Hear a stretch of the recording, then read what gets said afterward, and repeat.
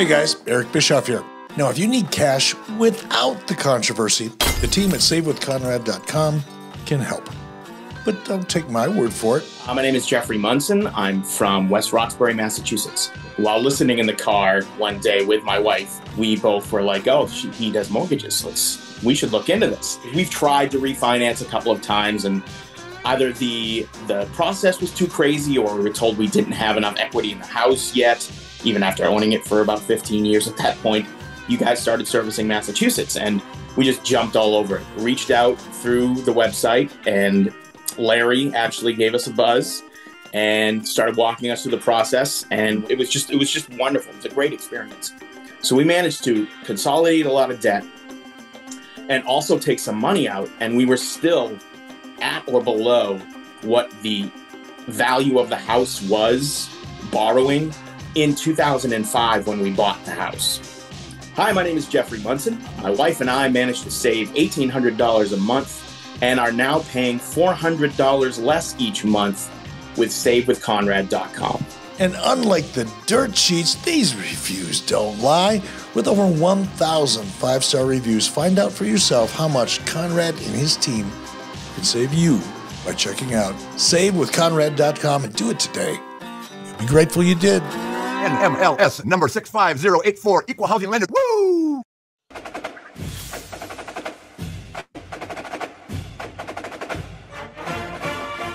Hey, it's Conrad Thompson, and you're listening to Grilling JR, the voice of professional wrestling, Mr. Jim Ross. Jim, how are you, man? Pretty good, Connie. Been busy. Had a busy week here thus far.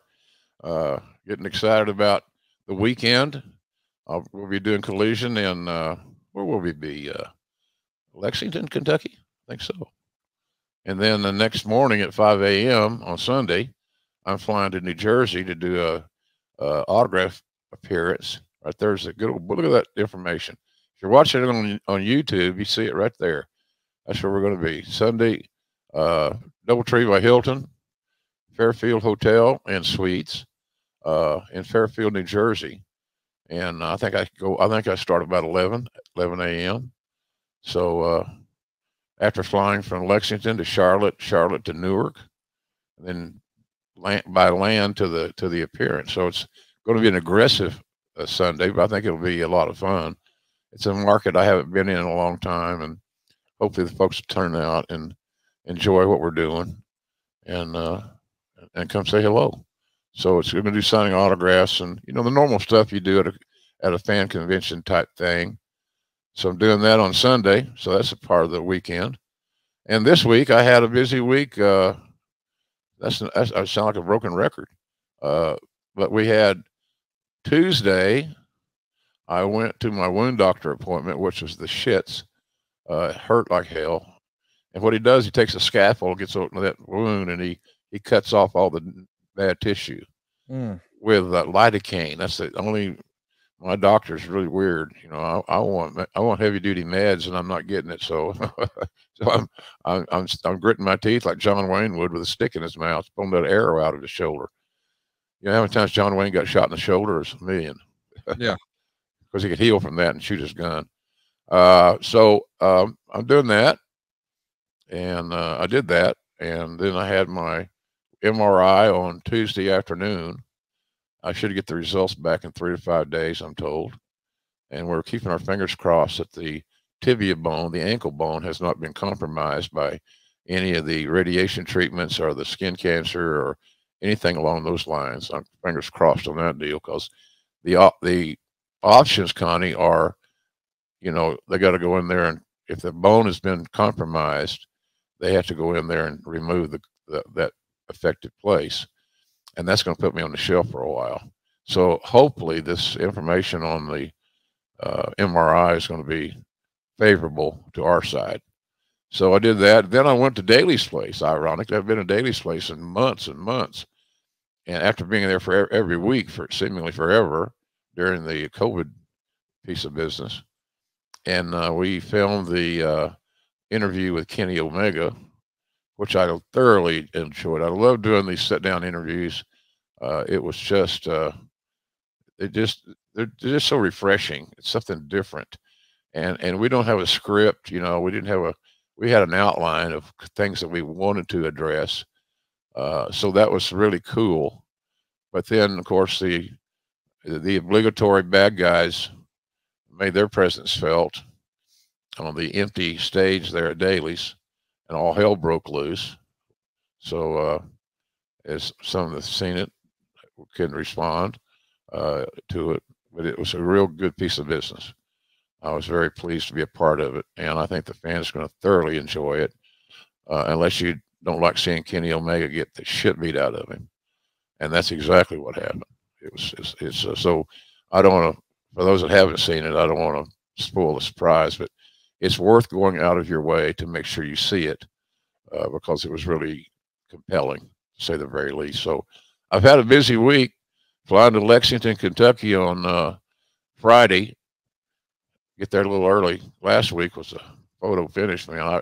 I walked into the arena last week, and I had maybe 10 minutes before the main event, which I called. And man, that was a sweaty, you know, my driver was late. I had to drive to Charlotte to Greensboro. I've done that drive a zillion times, but it never seemed like it was that long because I was so stressed. But it came off good. It was a good 6-man tag, and I had a lot of fun doing that. So all good. So it's worked out pretty good. Have had a busy week, and now we're here, and we got a good show to talk about. A great show to talk about, and of course, there's still your chance to see JR live this weekend. Collision is on the road, and JR is back where he belongs, behind the microphone, this time at the Rupp Arena. And he's also going to be making a trip across the pond as folks are listening to this. We're just 10 days away from All In. I can't believe that's a real thing. And you guys, just a few days ago, passed more than 80,000 tickets sold. It's amazing. You've now at this point beat not only SummerSlam 92, not only WrestleMania 3, but we are just a few tickets away. And by the time folks are listening to this, maybe we've passed it, which would be the 80,709 record from WrestleMania 32 in Texas. Wow. This is getting crazy, man. And it's a really unique and special show in that, you know, usually when you have these big monster shows, you know the full card well in advance. Most of these tickets were sold before we ever announced a single match. All right. This is going to be a special night for AEW, is it not? Oh, yeah, of course. History making. And, you know, here's the thing. Some people are already talking, can they replicate it? You know, I ain't worried about replicating it. I'm worried about how we're going to, you know, we got to get there. They got to get all set up. We got to be ready to rock and roll with a crowd that big, and hopefully entertain the hell out of them. And I think we will. The card's not bad at all. And more matches are going to be added to Wembley within the next, I'd say, you know, this week at some point. So consequently, it's pretty good. It's going to be good. I'm excited about going over there. I've been over to England so many times to do wrestling. And I'm excited about, you know, in my stage of life, Conrad, you got to be realistic. One has to be realistic. How many more England trips do I have in me? I don't know. Oh, wow. I hope to say a lot, but I don't know how often you know, you're not going to be able to play Wembley again for a while. Right. I don't see it. It may be, some people may say, well, why don't you do it every year? I don't know that you can. Right. I guess you can. Certainly you can. But I think having the event, let it absorb it, enjoy it, talk about it, relive it, all those things, I think will indicate what we're going to do going forward. But all I'm worried about is getting to Lexington, getting to New Jersey for our appearance. So you just basically what I'm saying, I'm taking it a day at a time because that's the most sane way of doing it. So it's going to be a busy time, man. And then we got StarCast. I'm looking forward to that. So Jim, I don't know that me and you've talked about that, but this is maybe the first time in history something like this has happened. I mean, I guess we'd have to go all the way back to like Survivor Series 1991 and then the whole Tuesday in Texas pay-per-view. That was a different time, a different place. but we're going to have the biggest AEW show in history and All In. And then we're going to have the traditional Labor Day weekend pay-per-view All Out 1 week later in Chicago. Yeah. And of course, I know you and I are excited to be there because we've got StarCast that's going to be happening. And man, it's just one panel after another. Tony Khan is going to be on stage for the very first time at StarCast, which is super exciting to think about. And not only that, we've got other stars we've never had before, like Dennis Rodman and Kawada. My goodness, if you grew up watching tapes and you were a tape trader in the 90s, you know all about what he was doing in All Japan with Masawa and Kobashi and so many of these legends. Kawada has not been to the United States in over 35 years. He's never done a fan convention or anything of this sort ever in his life. He's not only going to be there to take your pictures and sign your autographs and just shake this legend's hand, but in addition to that, he'll be on stage with Eddie Kingston. Right. And Eddie Kingston wrestles in black and yellow as a tribute to Kawada. This is his wrestling hero. We will have a translator there, but you're going to hear his story for the first time. And this is all available at StarCast. And we don't usually do mail-ins. We're making an exception for this particular event because we have so many unique opportunities. So if you can't make it to Chicago, you can still get your autographs. Heck yeah. At rrcast.com. And if you can't make it to Chicago, what better way to join in on the action than watch it on Premiere? Because, by the way, when you watch it on Premiere, not only do you get StarCast 6, you get StarCast 1 through 5, all included in that price. And how about 2 weeks of Premiere, or 2 months rather, of Premiere Plus as well? It's an incredible value. You can be there in spirit. You can watch these shows live or on demand over at StarCastOnPremiere.com. That's StarCastOnPremiere.com. It's a great time to be a wrestling fan, Jim. There's so much cool stuff going on, man. Yeah, it's a chance to meet a lot of people that you haven't met.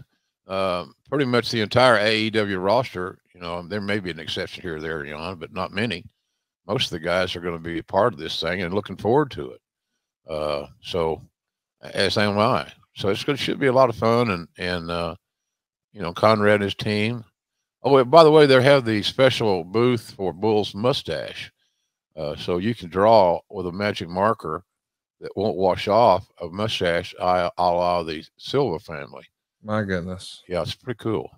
So every time I see on Facebook Bull's kids, it warms my heart because they're so cute. And then there's that little mustache kind of hanging out.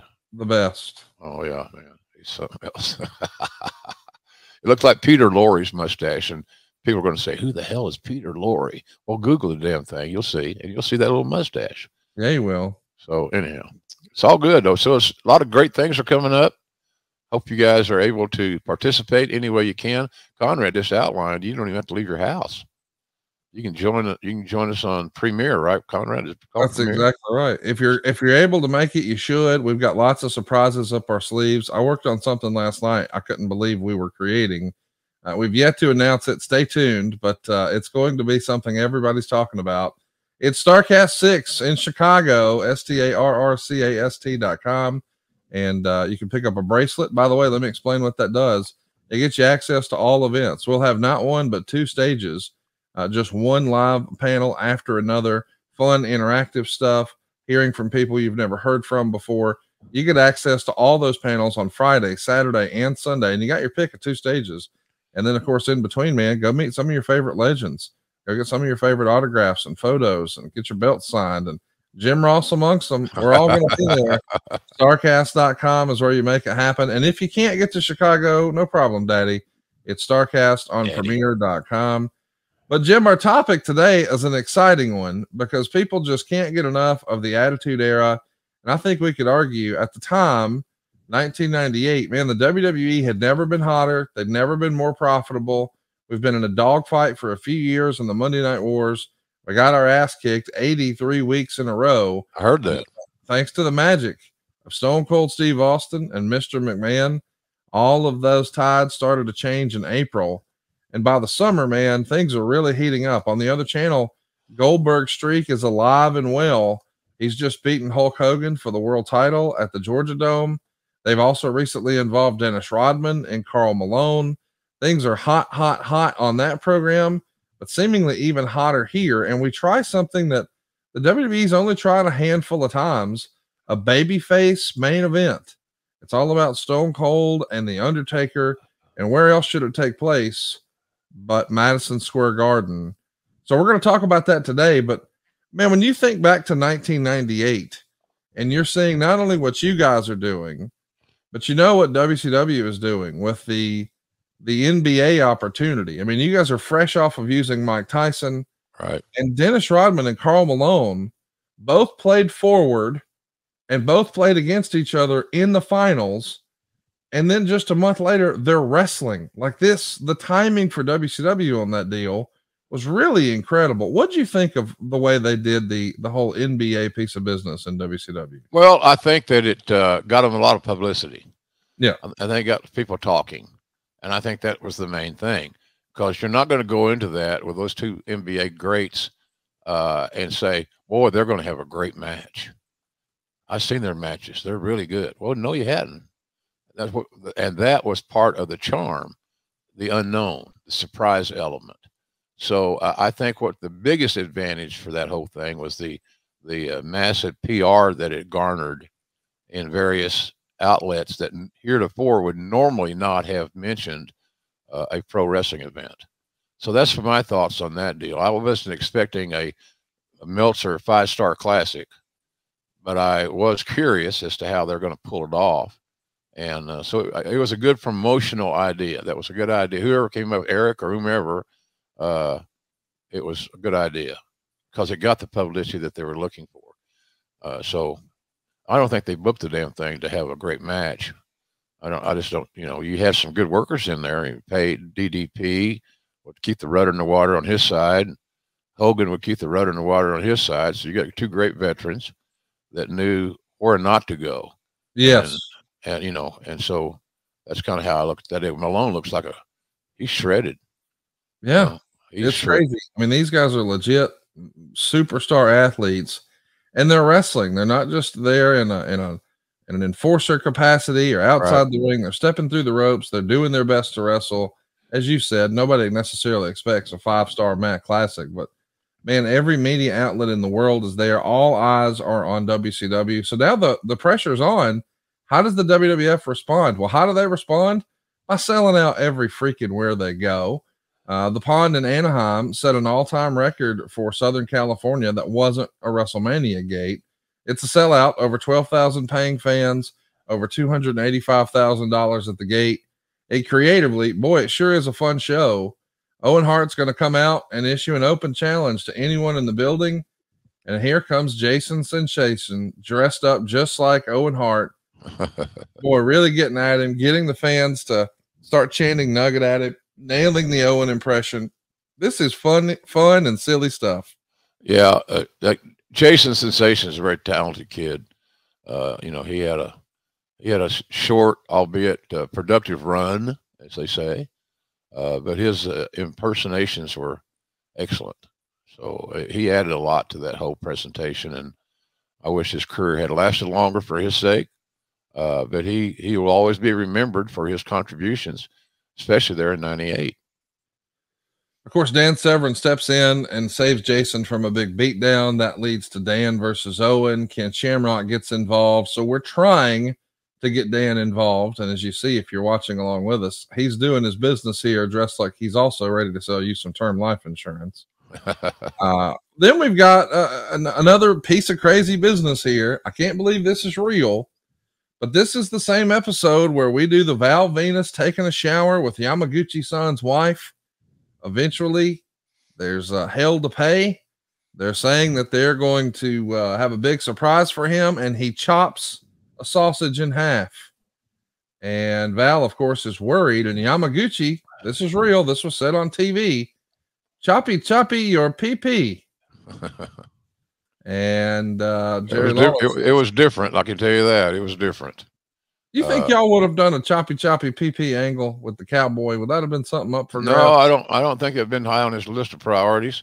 Yeah. If Ernie Ladd had presented that, I'm sure Cowboy would have had a cussing match. Ernie wouldn't have cussed, but Cowboy would. No, hell no. It's too risque. but that was what we were shooting for. I mean, that was the whole deal. It was, whether you like it philosophically or not, it wasn't my favorite thing, but it wasn't. I had fun just kind of following along because it was new and it was different. We've talked about that. Wrestling fans love new. They love different. And that damn sure filled that bill. Let's just recap where we are so far. We've had the really great Owen Hart, Jason Sensation skit. Then we had the Choppy PP segment. And in the very next segment, Kama comes out, and now he has donned a pimp role, and he has 3 hoes. This is the first time we see the Godfather. Of course, we most recently saw him doing the Brawl for All. And the idea here is that Hawk is stoned out of his mind.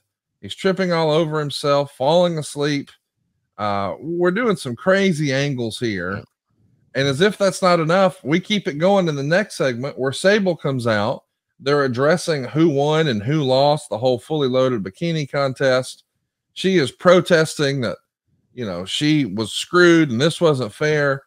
And Mr. McMahon doesn't want her to take her clothes off. And she just rips it off. And man, she's running around in a very revealing bikini and high heels. We've just got one big segment after another. I know this is very much the Crash TV era, but there's a lot of entertaining, and although I'll admit, different wrestling content. I mean, bikini contests and chopping PPs and parodies of Owen Hart and, the Godfather and drunk wrestlers. We're trying a lot of new stuff, but if nothing else, it's keeping people from changing the channel. Right, Jim? Yeah, pretty much. That was the goal. I think that was Vince Russo was writing TV then, right? Yes. So, he reached into his bag of tricks and pulled out some of these segments where, his goal was, and I don't disagree with his goal whatsoever, that every segment should have a beginning, a middle, and an end. If the end is to continue it, then that's the end. But certainly there was a reason in Russo's mind for all those segments. Now, some people still dislike them and all that stuff, even to this day. But we were in a battle, and we had to counteract the deep pockets of billionaire Ted. So it was whether we liked it creatively or did not. It seemed to fill its purpose of keeping people tuned in because the show was successful in that respect. Was it critically acclaimed? Maybe not, but it was certainly unique and different. Well, what else is unique and different is this is also the time that we record our very first Sunday Night Heat. It's such an interesting time for the company. I mean, the introduction of Choppy PP and Jason Sensation and the Godfather character. And oh, by the way, it's also the first Sunday Night Heat. As I understand it, it's not only you on the headsets, but you're there with a very young Shane McMahon. What do you think of Shane's first foray into commentary here with you? Decaf. He needed a decaf. Oh, he's a good kid. He's tried hard, always trying to make his dad proud, which is not a bad thing. And then we had all the ladies. They seemed to be on Shane's side of the desk. JR staring at that stupid ass black hat. So it's all good. It was interesting. That's a hard job to not have any experience and be thrown into the deep water. And I'd say he came through it okay. I mean, we weren't expecting greatness because he had not done it before. We didn't know what to expect. So it was as big a surprise for those of us that were working with Shane and involved in the production as it was for the fans at home, because we weren't sure how this was going to play out. So, but it was, I always had time for Shane. He was good to me and polite. Was never disrespectful, not one time. Every now and then he'd want to know why I signed this guy or that guy. What do you see in this guy, whatever. But I had no problem with that. If I didn't have a reason, then he's got me. But I always had a reason. I always had a plan that here's what this guy could do. Godfather, for example, we knew the Godfather was going to be a reliable guy. Yeah. Charles Wright was a good dude, and he'd earned his opportunity, and he made that character. He took it to himself and made it his own, And anytime a talent can do that, whether they really like the creative or they don't, is irrelevant. You got to like it. Figure a way to like it and make it better and make it yours.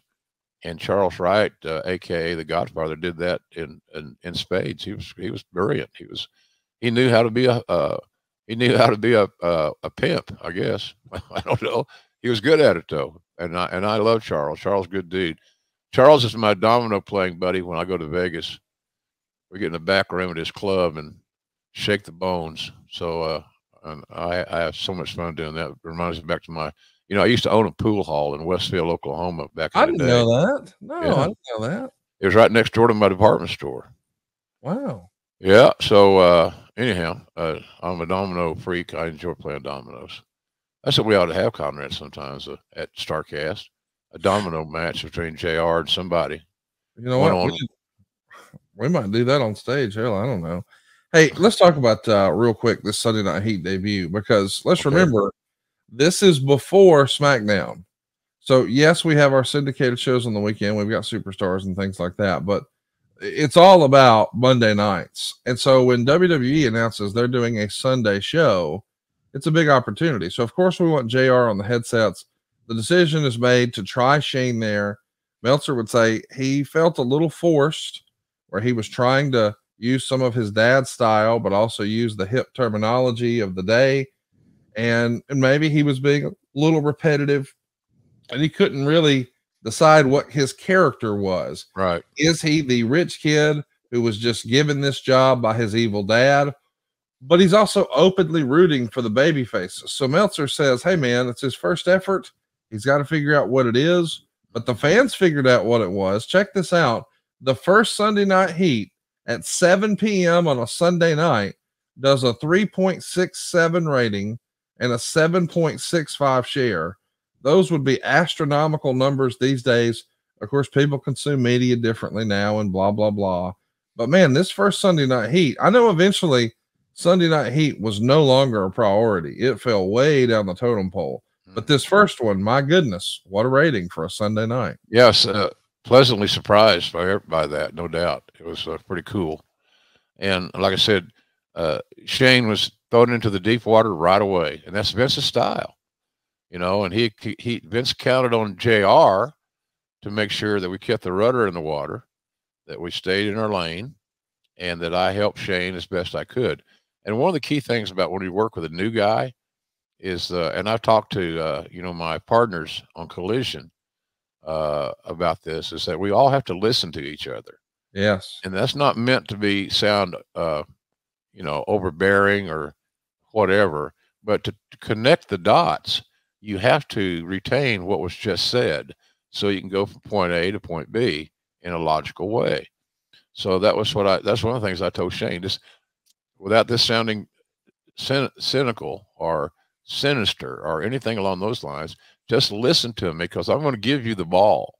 Mm-hmm. And if you're listening, when I pass the ball to you, you're going to know exactly where you're going. And so, but he was cooperative in that regard. He wanted to do well. Shane always wanted to impress his dad, like most fathers and sons. It's like my favorite time of the year is Little League World Series. Hell, I'm excited about that, because I see moms and dads in the stands living their kids' dream. I think that's the coolest thing in the world. And before I'm knocking on wood, while I'm still around, I want to go to Williamsport. I want to go to Williamsport. I want to enjoy that experience. I've seen those kids, like I said, living their dream. I don't know. I played Little League baseball. I wasn't on that level whatsoever, but we had a good Little League team. There were great memories. My mom and dad would come to the games. I'd get coached again when I got home. So you mean you can't tell me when he's going to throw a curve? Right. Type deal. So Dad was always happy to help me. So anyhow, it's just a unique opportunity. So I don't know how I got sidetracked, Connor. Sorry. Hey man, you and I are big ball fans, and so anytime we get a chance to talk about that, that's exciting. Speaking of that, attention fantasy football fanatics, as draft season approaches, don't neglect the most important draft pick of all, your game balls. We all know how injuries can ruin a season, so let Manscaped take care of that Reggie Bush of yours with their skin-safe technology. This should guarantee you have a smooth ride into the playoffs. The leaders in below-the-waist grooming have created a championship lineup with their Performance Package 4.0, and it's time for you to do the same. Join the 9 million men worldwide who trust Manscaped to get ready for kickoff by going to manscaped.com for 20% off plus free shipping when you use our code Jim Ross. Now, inside the Performance Package 4.0, you'll find the Lawnmower 4.0 trimmer, the Weed Whacker ear and nose hair trimmer, the Crop Preserver ball deodorant, the Crop Reviver toner, the Performance Boxer briefs, and a travel bag. Slotted at quarterback, you have the Lawnmower 4.0 trimmer. This spaceship is here to guide you on a journey to trim your body, your balls, and even your A-gap. This generation of the trimmer, this is the fourth one, still has that cutting-edge ceramic blade to reduce those grooming accidents thanks to that proprietary skin-safe technology. The Lawnmower 4.0 has a 7,000 RPM motor, and it's even got a new travel lock. By the way, it's waterproof, and it has a 4000K LED spotlight that's brighter than Bryce Young's future in the end zone. Also inside this Performance Package 4.0 is the Weed Whacker, and that thing, man, it runs through your ear and nose hairs like Aaron Donald through your favorite quarterback. It's got a 9,000 RPM motor, and it's a 360-degree rotary dual-blade system. Once again, you can enjoy this proprietary skin-safe technology on all of it to help reduce nicks and snags and tugs. And did I mention the Crop Preserver ball deodorant and the Crop Reviver to help those bench warmers? Buddy, this is the game changer of all, the Shed Travel Bag. JR to this day still uses it. If you see him at Collision, just know in his bag back at the hotel, there's the Shed Travel Bag from Manscaped. And he's probably rocking his Manscaped boxer briefs, and you should be too. Who is the commissioner these days? That's you, Daddy. Get 20% off plus free shipping with the code Jim Ross at manscaped.com. That's 20% off plus free shipping with the code Jim Ross at manscaped.com. It's time to put the PP back in PPR and get a grip on your pigskin this season. Wow. With Manscaped. Creative copy this week from our friends at Manscaped. I love it. Yes, sir. Yes, sir. Right, and you right guys in the spirit. You guys were so creative on Raw in this era, man. You beat Nitro 9 out of 10 times, and you crushed this debut on Sunday Night Heat. But the following day, man, Raw is from San Diego, and you hit a 4.98 rating and an 8.4 share. That San Diego show is notable because your great close personal friend Christopher Daniels has a dark match here. Right. And yeah. Man, when you think about all the success that he enjoyed in TNA, and of course these days helping run things behind the scenes with AEW, I mean, he's had so much success in Ring of Honor and TNA and certainly Pro Wrestling Guerrilla and over in Japan, but he never really had much of an opportunity in the WWE. Why do you think that never worked out for him? Just Vince didn't see it. He didn't feel it. Chris is not the biggest dude in the fight, but he's a tremendous talent, very skilled. It's just that one guy, and I also don't know, Cotty, I don't know what Russo thought of Christopher Daniels. If it had been brought to me and they said we want you to hire Christopher Daniels because we have an idea creatively for him, I'd have no problem with that because he's a good guy, he's a soldier. And he's a good worker, could work a lot of different styles. But that never came across my purview. I know we brought him in for a tryout, and I don't recall it being bad. He's was known as a kind of a high spot guy, but he could work as well. So just didn't work out for him, I guess, is all I can say. If it had come across my desk and, hey, JR, get a hold of Christopher Daniels, we want you to sign him, I'd have done it in a heartbeat. We should also mention that Golga, the former Earthquake, he's a part of the Oddities, and now Sable is his manager on Raw. He's going to beat Mark Mero, and then Silva and Kurgan are going to come out in tuxedos, singing "There She Is, Miss America" as Luna comes prancing down the aisle. Meltzer would say it looks like they're trying to set up a Luna versus Jackie program, and Sable, in his opinion, seemed, well, uncomfortable in this new role. But we should also mention there's another cat running around here, the Jackal. Meltzer would say, apparently they do feel that the Jackal has big time potential as a manager, but feel that this isn't the group to put him with. Of course, this is Don Callis. Years before he was trying to ruin Kenny Omega's life, he had a cup of coffee here in the WWE. And again, it felt like, man, this guy's going to be a thing. I mean, I think once upon a time that he was even suggested as teaming with Bret Hart once before. That doesn't work out. Now he's going to be here with the Truth Commission in 97. Now we're trying him as this leader of sorts of the oddities. Man, is this just a case of bad creative, bad timing? It's bad timing. Bad timing, Conrad, more than anything. If it had worked, it would not have been bad creative. Yeah. But you look at who he was managing. I did some commentary with him on some shows and realized right away he's a hell of a talker. Now, he may be a miserable prick in real life, and some people would agree with that assessment of Don, but nobody can disagree with the fact that Don is a very intelligent, and he thinks for Don. So, old school. How do I get over, brother, type deal. So, but he could talk, man, from the get-go. One of the best talkers and I thought I thought that would be his calling as a broadcaster. Not as a manager. Not that he couldn't be a manager, and not that he couldn't do a good job. It's just the fact that when you stumble across a guy that can really talk, is a good listener, and has the ability to talk in sound bites, so he's not on and on and on. You're lucky. So that's how I looked at Don. I thought we'd found a real first rate. Let him evolve, help him out. And he's smart enough to understand what he's doing right and what he's doing wrong. And he, like I said, he was a good listener, and he wanted to do well. So we didn't do a good job then, Connie, in my opinion, of maximizing the minutes for Don Callis. It was a mistake on how he was handled there. And that might have been partially Don's situation. Don had a lot of self-confidence. He had been around the business long enough to know all the good brothers and the bad brothers and all that stuff. So I don't know if that did him any favors, but nonetheless, talented dude. And we kind of blew it with him in that era, I thought. I wanted to mention, we do another piece of business here with Hawk, where now he's doing an interview where he says, I'm Michael Hegstrand, and I want to apologize for my behavior when I was pretending to be loaded. He's apologizing here for embarrassing the company, his partner, all the wrestlers, and all the fans. And I guess the story is here, he's going to try to make a comeback from drug addiction. And then that leads to him wrestling Jeff Jarrett in a match. He gets the win in 2.5 minutes. We've repackaged the Godwins. Now they're going to be called Southern Justice.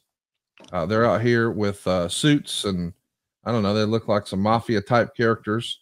Yeah, from Pikesville, Kentucky, or someplace like that, right? It's like the Memphis Mafia that was with Elvis or something like that. Correct. There you go. What'd you think of this creative of this once upon a time cartoon character, comic book superhero Hawk saying, I'm Michael Hegstrand, and I don't know, man, that was a miss for me. What say you? It missed me too, Connie. I didn't like it. And I'm sitting there where I got to put it over. Right. It's a matter of, it's interesting. And things like this, I found out for me, it's best to just react to what I'm seeing instead of editorializing it, because quite frankly, I thought that was one of the stupidest things that we had done in a long time. It's reality based. I get it. And drugs were getting more and more prominent, and more athletes and players and actors and so forth were having drug issues. So I understand that. I just didn't like the topic. I just don't like things like that. I don't like religion involved in booking wrestling creative, politics. I don't like that either. People hear enough of that shit. They turn on the news during certain news cycles, and it's all that. And so I thought there had to be better ways to, what Hawk needed was rehab, and he needed an in-treatment rehab program that was staunch and a little bit stiff, maybe, but he's going to happen. It's going to happen. What did happen, Connie? He died. And I don't think that the people I don't know, Russo knew exactly how bad Hawk's drug issues were, but it was pretty obvious it was serious. And then we're flirting with disaster. As it worked out, it come back and bit us in the ass, because that's exactly what happened. He didn't get the help he needed. He didn't adhere to the rehab opportunities, and all of a sudden, bam, he's 6 feet under, and that's not exactly what you want, obviously. Our next segment is Val Venus teaming with Taka Michinoku to take on Mins Teao and Dick to Go. In their corner is Yamaguchi-san and Funaki. There's a DQ here. Eventually, Mrs. Yamaguchi-san can't watch because they've overwhelmed Val. They're about to attack him. And Yamaguchi-san reveals that Mrs. Yamaguchi is not his wife, but actually his sister. And they're dragging Val to the back, and Lawler is wondering if they're going to choppy his PP. And in the next segment, Tiger Ali Singh is doing his best $1 Million Man gimmick. And there's a heavyset lady in the audience they bring into the ring, and he gives her $500 to take off her clothes. And she does this quite willingly. And then Tiger gives her $500 to put her clothes back on. Man, what a crazy era for wrestling. And it feels like I'm asking this question a lot, but Tiger Ali Singh, man, we're trying something. This guy has been on the roster for a little bit, and he's of course been working with Dory Funk and working at all the dojos and camps. And we're trying to give him a new gimmick and persona and look and heel feel. And I don't know that it ever really connected. Do you think it was just too similar to the $1 Million Man thing? Was he not able to pull it off, or something else? He just wasn't able to pull it off, Connie. He didn't connect to the audience as much as he and WWE wanted. So I never really compared it to the $1 Million Man thing, even though it's easy to do. And I see what you're saying. I don't disagree. He just never connected to the audience. We believe that Tiger Ali Singh, who had his father was famous and was crazy heel and all that stuff, he was very successful and made lots and lots of money. They lived in Toronto. So when we brought Tiger in, we had to change his name, and that was a whole day friggin' meeting there. It was just, crazy. It just, what are we going to call him? Then everybody there's so many cooks in the kitchen, it started spoiling the stew. So Tiger was after his dad, Tiger Jeet Singh, and Ali was the obvious, Muhammad Ali. And so it was just, it sounds simple. We should have done it in 10 minutes, but it was almost an all-day deal. And then when we started talking about travel, Vince is very reluctant to fly anybody first class. A few guys got that luxury. So what he wanted, he meaning Tiger, pronoun boy, was to, he wanted to fly first class on the last leg into Toronto, so that when he got off the plane and there were fans there or what have you, they would see him with a nice suit coming off the plane, one of the first people off the plane, obviously flying first class. But he only flew first class to that last leg. And so that was kind of unique to me. Vince going along with it. So, hey, if the head honcho goes along with it, who am I to say that's not good? Right. So anyway, that was a unique. I never quite experienced that before. Yeah, just the last leg. I'd never heard of that either. That's just the last leg. Just getting off in the Toronto airport in a suit and tie, which he wore almost all the time anyway, or he did. He looked good. He was a good-looking kid, handsome, athletic. Just didn't have the experience in the territories where he's working before paying customers every night. just didn't have it, and it didn't work.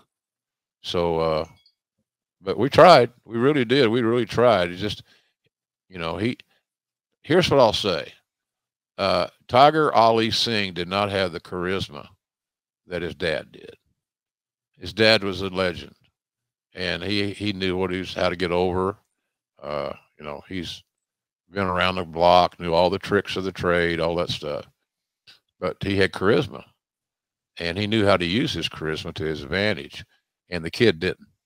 So that was the Tiger Ali Singh story that I wish he'd have made it, because we were looking at him being our big top babyface in India. And that was that could potentially have been a lot of money for WWE in a new territory. So with a big population. So anyhow, that was, I wish Tiger had made it. We spent a lot of time on him. I can tell you that. We had meetings after meetings, and his dad was a little high maintenance, which didn't do Tiger Ali Singh any favors. So in any event, a good kid, raised right, just didn't have the resume to be put in that position as a top type guy. Well, I know what you're thinking, man. Monday Night Raw, things are hot. What's the main event segment? How do we go off the air? We go off the air when we're backstage and we see Val hanging naked from the ceiling, and Yamaguchi-san is going to swing a sword. Easy for me to say. Simulating choppy PP. Val is screaming as the show goes off the air. Man, I understand we want cliffhanger TV, but something was hanging in the balance, Conrad. Literally hanging in the balance. My goodness. Yeah, that's what I said, among other things. Then what else was hanging in the balance is Vader's career on Heat. We're going to have Mark Henry just destroy Vader, but never pin him. I mean, it's probably time for him to just move on. And speaking of moving on, Brian Lee, who we knew as Chains, was fired because apparently he was arrested, and it was reported in the local media in Tennessee that the Undertaker was arrested. And of course, he did technically portray the Undertaker back in 1994. I know you're a big part of talent relations in this era. What do you remember the real reason being for Lee's dismissal? Was it the arrest? And do you recall the terms of that arrest? I don't know. I can't remember what he did. Was it DUI? I don't know. I can't remember. It's been that long ago. And Brian's a nice guy. I felt bad, but that was not a decision that I came to easily or on my own. That was the edict from the old man.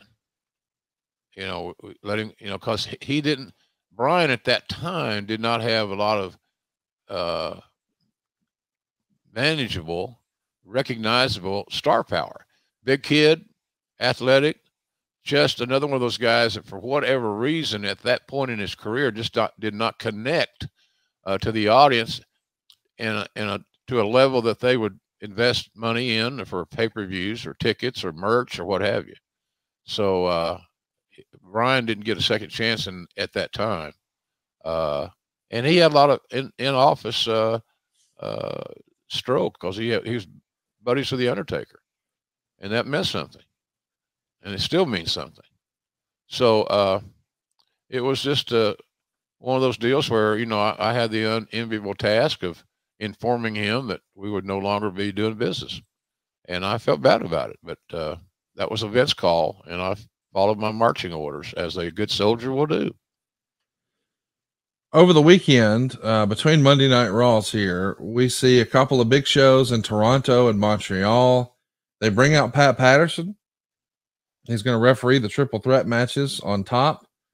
We got Jason Sensation involved here doing the ring announcing for Owen Hart versus Ken Shamrock, and the crowd is just eating it up. But I bring up these two shows in Toronto and Montreal. These are non-televised events. These are house shows, as we called them at the time. These are the last two shows for Terry Funk in the WWF. He's going to wrestle Mankind in both of those shows. Falls Count Anywhere matches. Who better to wrestle Terry on his last two nights in? I think we all would have liked a storybook ending, and maybe it was on TV, and maybe it was in Texas, but it wound up being in front of big crowds in Toronto and Montreal with one of his best friends. And it's sort of the end of an era, man. I mean, Terry Funk had been wrestling on and off with you guys since the mid 80s with Hogan on Saturday Night's Main Event. And now here in 1998, we're winding her down for Terry Funk here in the WWE. Who did he work with? Mick Foley is Mankind. Oh, okay. That makes sense. That's the only, that's really the only logical choice.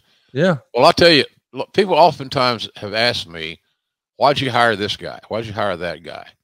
Well, the thing about Terry Funk is that he had the ability and the willingness to share his wisdom with the younger talents. He would see things in younger talents that maybe others didn't, and he would help them with their psychological approach to the business, et cetera, et cetera. So Terry brought a lot with him on a positive scale. Was he the worker that he used to be? Well, no. How could he be at his age at that point? And his whole body was, you know, these guys he came from an era where if you didn't work, you didn't get paid. So you worked hurt all the time. So he was a very valuable proponent or component of our roster, and was maybe arguably more valuable as a coach, mentor type guy than he even was in the ring. However, if you look back at those matches, he always delivered. He'd always pull something out of his hat. He would always have a new trick up his sleeve, so to speak. And he was just tremendous. Great. That was a great hire. I'm not patting myself on the back, but it was a great hire for any company to get a guy like Terry that can mentor and coach up these kids. And he did a great job at that. We should talk about somebody else who's doing a great job, and that's Stone Cold Steve Austin. He's helped lead this company to brand new heights, and the USA Today can't wait to talk about it. It's the front page of their life section. It comes out on August 6th. And it's not just Stone Cold on the cover here. It's also Bill Goldberg. And Goldberg is being quoted as saying, "I respect the guy for what he's done, but I don't respect him enough to copy him. Steve Austin is known as one of the best promo guys in the world, but Steve Austin doesn't do one thing that I can do in the ring." And Austin replies, "Goldberg is squashing people with his power moves, and that's great. He doesn't know the psychology yet. I'm able to go out there and take fans on a 30-minute roller coaster ride." And to be clear, folks, these aren't quotes from the Torch. This isn't an interview that happened with Dave Meltzer in the Observer. This is the USA freaking Today. Yep. This is a pretty big damn deal, not just for you guys, but for all of wrestling, right? Yeah, well, of course. It acknowledged that the genre still existed and was healthy. It was good. So, and those guys were just open and honest as the best they knew it. I might have probably helped Bill a little bit on his comments. I don't know how favorable that made him look, but nonetheless, he was hot and doing a great job. And both he and Austin were bald. Both of them had goatees. Both of them were heavy hitters. They had a lot in common in that regard. But Steve was right. You know, Bill didn't have the experience at that time to do much more than an enhanced squash match. Austin had the ability to have a match with anybody on the roster and make it a main event level performance. So, and I'm biased, to be honest with you. You know, Steve's my buddy and still is. He called me the other day, see how I was doing. He checks on me, which I appreciate. So, anyhow, it was a great PR. It created an awareness of the genre again, where in the past there was none. Nobody at USA Today wasn't writing about pro wrestling on a weekly basis. This is new and it was fresh, and I think it helped both companies. It's interesting because it's not just Austin and Goldberg who are quoted here. They're going to reference that Jay Leno is now getting involved with WCW, and they're asking Vince McMahon what he thinks about that, and of course the Monday Night Wars. And Vince is quoted as saying, "It's the same old Hulk Hogan situation. Every time Hogan is on the air, we clobber them.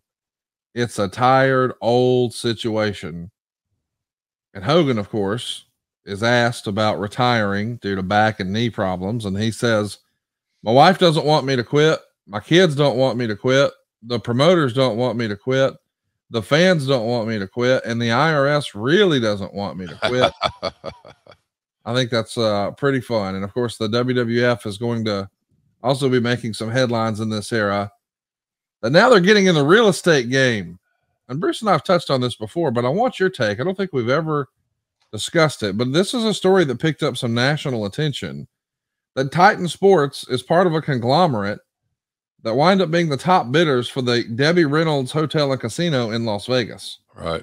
It was a group headed by George Simon of Cleveland, and the high bid in an auction that only drew 6 people was $9 million. So at least it sounds like at least once upon a time there was an idea. Do you remember hearing an idea for a WWF casino?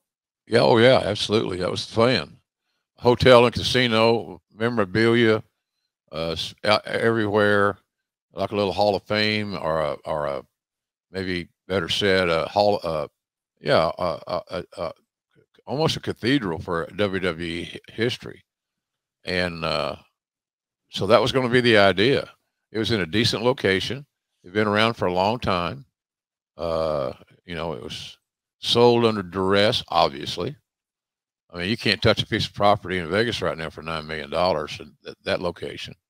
So it seemed like on the surface it had merit. It just didn't work out. Well, what else isn't working out is the streak. Monday Night Raw is going to lose this streak that they've started, beating Nitro every single week. And Meltzer would say perhaps it's because of the interest from Jay Leno. And I couldn't help but wonder, or maybe it's because we didn't care about Val Venus getting his wiener chopped off. Yeah, maybe it just didn't resonate with people that as much as the company thought it might. Curiosity aspect of being something different and crazy and out there. But it just wasn't a topic that was universally popular. It didn't seem like, but I will say it was different. I will say it was new. I will say it was crazy, but I also will say I didn't like it. I just didn't think it was long-term. I like Stone Cold. I like Mr. McMahon. I like the wrestling side. We had great wrestling talent, and a lot of them were not getting their TV time that many of them believed that they deserved and needed because of this other content. So because it kept others off the TV to some degree, I thought it was a failure, quite frankly. Rocket money is not a failure, and that is a popular topic for everyone. Keeping more of your own money. This is something I really believe in, and I have to admit, I thought when we first heard about Rocket money, well, I'm on top of my stuff. That couldn't save me. Yeah. Good luck on that. Here's what happens, guys. You sign up for subscriptions and then you kind of forget about it. Maybe it's one of those deals where it's try it free for so-and-so days and then you forget about it. What happened to me is I bought DAZN and I needed to have that monthly subscription for like $70 or whatever it was. I really only wanted to watch one fight. Well, that fight was like 13 months prior to when I discovered that I was still paying for it. Rocket money saved me all that cash. Rocket money will also alert you if there's an increase in subscription price. How about this? They can even negotiate for you. Yeah, they can do it all. Rocket money can cancel a subscription for you that otherwise would be tricky or time consuming, and they do it with just one press of the button. Yep. The other thing Rocket money did for me is it showed that both my wife and I were paying for Hulu. Man, we watch TV together. We don't need 2 accounts. We didn't even know. She had it on hers. I had it on mine. We didn't know. If these subscriptions are flying under your radar, let me tell you, they're probably draining your wallet and you didn't even realize it. You see, the average person has around 12 paid subscriptions, and you probably don't remember even like half of those. Right. I'll be honest. I didn't really think, I didn't think they could save me any money. I thought, well, I'm on top of this. I got it. I didn't know the half of what I was signed up for. It blew my mind. And I think it'll save you a boatload of cash. In fact, over 80% of people have subscriptions they simply forgot about. Whether it's a streaming service or a fitness program, it's really almost impossible to keep up with every penny because we all sort of just set it and forget it. And then there it is. But Rocket money, And they're a personal finance app that helps you find and cancel all of those unwanted subscriptions. It'll also monitor your spending and help you lower all your bills all in one place. You see, most folks think they're spending like $80 a month on subscriptions. In reality, it's probably closer to like $200. And with Rocket Money, you can easily cancel the ones you don't want with just the press of a button. You don't have to get on the phone and be on hold with customer service or send a bunch of annoying emails. Rocket Money does all the work for you. They can even negotiate to lower your bills for you by up to 20%.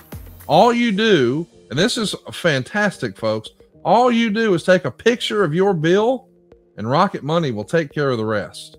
These guys are on your side. They're going to monitor all your expenses in one place. They'll help you create custom budgets based on your past spending. They'll even send you notifications when you've reached your spending limits. With over 3 million users and counting, Rocket Money customers have saved an average of $720 a year. Stop wasting money on things you don't use. Cancel your unwanted subscriptions and manage your money the easy way by going to rocketmoney.com/JR. That's rocketmoney.com/JR. Our monies are hard to come by. We work hard for our cash, and I'm right there with you, Conrad. This is a great idea. It's a great concept. Rocketmoney.com/JR is where you want to head. And I have no idea, and I'm getting ready to subscribe to this service because I believe in it. And I know I'm wasting a lot of money on impulse buys. Yeah. And I'm sure some of you are too. So check it out. And I think you'll be very happy that you're saving a lot of hard-earned cash. It's too hard to come by. You know, it just makes no sense to continue to pay for useless subscriptions, and they can take care of that problem for you. So it's a great concept, great idea, good people, and it'll save you some cash. Your other half will be very happy that you're making a wise decision on how you invest your money. Because right now it's being washed down the toilet on things that you don't even need. That's rocketmoney.com/JR. Cancel useless, unwanted subscriptions today. Start saving money. So let's talk about it. We're back on the road in Omaha. We got another sellout. We're all starting with Mankind doing an interview saying he can't trust anyone. Mankind is going to go ahead and invite Vince McMahon out. McMahon is going to start really beating on Mankind for being weak and pathetic, and that's what I'd say, overacting maybe. And then here comes Kane and the Undertaker in collusion to destroy everyone else in the company. There's a bit of an argument here. Vince is claiming it's Undertaker in the Kane costume. He wants him to take off the mask when the lights come back on. Kane is gone, and the Undertaker has his hands on McMahon. So the Undertaker is going to beat on Mankind and Bearer and then chase McMahon away. We're just 6 weeks before Mick Foley was doing some really crazy stuff, man. I mean, flying off the top of the cage and all this. Now it feels like he's just floating around. Do you think in hindsight there should have been more focus on Mankind's story? I mean, after flying off the cage and this huge moment that we're still talking about, right? I think maybe what's lost in the shuffle all these years later is we don't talk about how that was never really followed up on. Like, that didn't lead to this next great story. He's just kind of here. I mean, certainly the story is he survived, right, but it does feel like, man, after doing that, the dude deserves some juicy creative that just really wasn't there for him. Yeah, it was hard to follow up on something so spectacular that could never occur again. But I'm with you. It should have probably been, the follow through should have been better, and it could have been better, and but it wasn't. But still, he was so over, he being Mick, that we kind of caught up with that pretty quick because he got back involved in the storyline and all that good stuff. So, but I'm with you, Conrad. Probably a little bit uneventful on the follow up of the Hell in a Cell in Pittsburgh. So June 1998, I'll never forget it. So yeah, could have been better, but it wasn't a total washout. He still got some juice left in him, he being Mick again. So pretty cool. And we got some other characters involved, Kane for one, and so it was good. And then anytime you can add the element of Mr. McMahon to that equation, you got a good chance of being successful. We're going to see the oddities out here again. Luna is going to be wrestling Jackie. Sable's getting involved, but the oddities are here. And Meltzer would say they're trying to make them this generation's bushwhackers with fans dancing in the crowd. And when you think back a generation before, you probably think about the Road Warriors. Next up, LOD is supposed to be facing Southern Justice, but Hawk is doing his stone dack and falling down the ramp. The officials aren't letting him wrestle. It's really a sad deal. But what is fun is we see a new coat of paint for Jeff Jarrett. He shows up with a beard, looks like a different dude, and he's got a guitar that says, "Don't piss me off." He's going to nail Drozdov and then start cutting his hair. Of course, we're building towards a hair match for him at SummerSlam, but this is probably the best version of Jeff Jarrett we've had thus far in the WWF. Would you agree? Yeah, I think so. I think it was, finally got some creative that was custom for him. And, Jeff always was a good worker. So he just needed some creative assist. And guys like him, he's harking back to what I said earlier about Terry Funk. Jeff was a lifer in pro wrestling. He came from a pro wrestling family with his grandma and his dad. So he just needed some creative that he could sink his teeth in. And they thought that his situation with Draws and the hair might get that done. The issue was that, Draws, God bless his soul, he left us a week or two ago, where it was, after living in a wheelchair forever. God bless him. I don't know how he did it. But he did. But, we didn't take in consideration that Draws wasn't over. So I don't know that people cared about Draws and his difficulties, but it was at least to give Jeff something to work with, and I think that was the key thing. Well, we need something for Dustin to do, because we're going to try something with him that I don't think we would have ever seen before or after. He appears on screen, and if you're watching over on YouTube, it's hard to believe this ever happened, but he's seated against the backdrop doing a pre-recorded announcement telling people don't watch the next segment, because it deals with genitalia and fornication outside of marriage. And they're doing a spoof saying that this announcement was paid for by religious groups that hate all forms of entertainment. Of course, in real life, they're getting a lot of criticism for the content of the shows. People are counting the number of times there's crotch chops and people saying suck it and middle fingers and all this risque content. Yeah. So we're just leaning into it here with a guy who used to portray Goldust. And now Val Venus comes out. This is real with John Wayne Bobbitt. Now you might be saying to yourself, is that an old territory guy? Not exactly. This is a guy who made a lot of news a handful of years prior because his wife, Lorena, chopped his PP. For real life. Yeah. Oh, God. And then he had it reattached and became a porn actor. And now he's on WWE programming. I'm not making any of this up. This all really happened. And Meltzer would say that this came off really moronically. And Val is explaining that they put his gimmick on the chopping block, but because it was so cold, it shrunk. And Bobbitt made the save, turning out the lights. And Wally didn't chop nothing. And then Val dumped Mrs. Yamaguchi-san because she was more trouble than she was worth. And he threw her a battery so she could keep herself satisfied. Classy. Jim, at this point, are you feeling less like you're calling wrestling and more like you're calling Jerry Springer? Yeah, absolutely. What else could you compare it to, quite frankly? I don't know. It was, you just navigate, thank God I had Lawler with me. And so, Lawler could make anything entertaining, in my opinion. He's still the best partner I ever worked with. And I worked with some really good guys, and not knocking them at all, but Lawler was special. And he liked that kind of stuff. He embraced it. So, hey, look, it's written, it's on the sheet, it's on the format, you go with it. And those are the kind of things that where the announcers oftentimes are better off laying out and letting the video speak for itself without trying to add editorial content to it. And that's kind of what we did. There was a lot of layouts.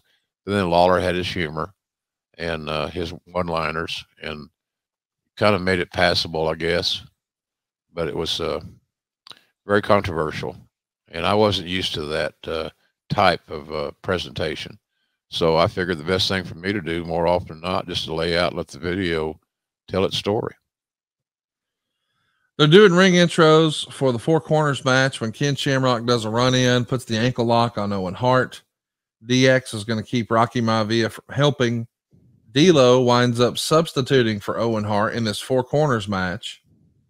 So it's Mankind and Kane, New Age Outlaws, and Austin and Undertaker. The tag belts are at stake.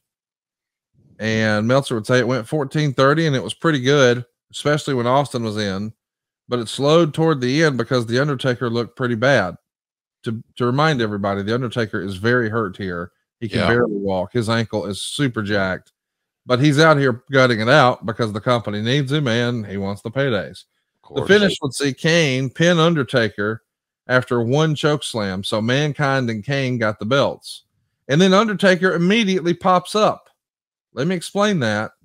The story here is Undertaker did the favor for his brother Kane to screw Austin out of the tag title.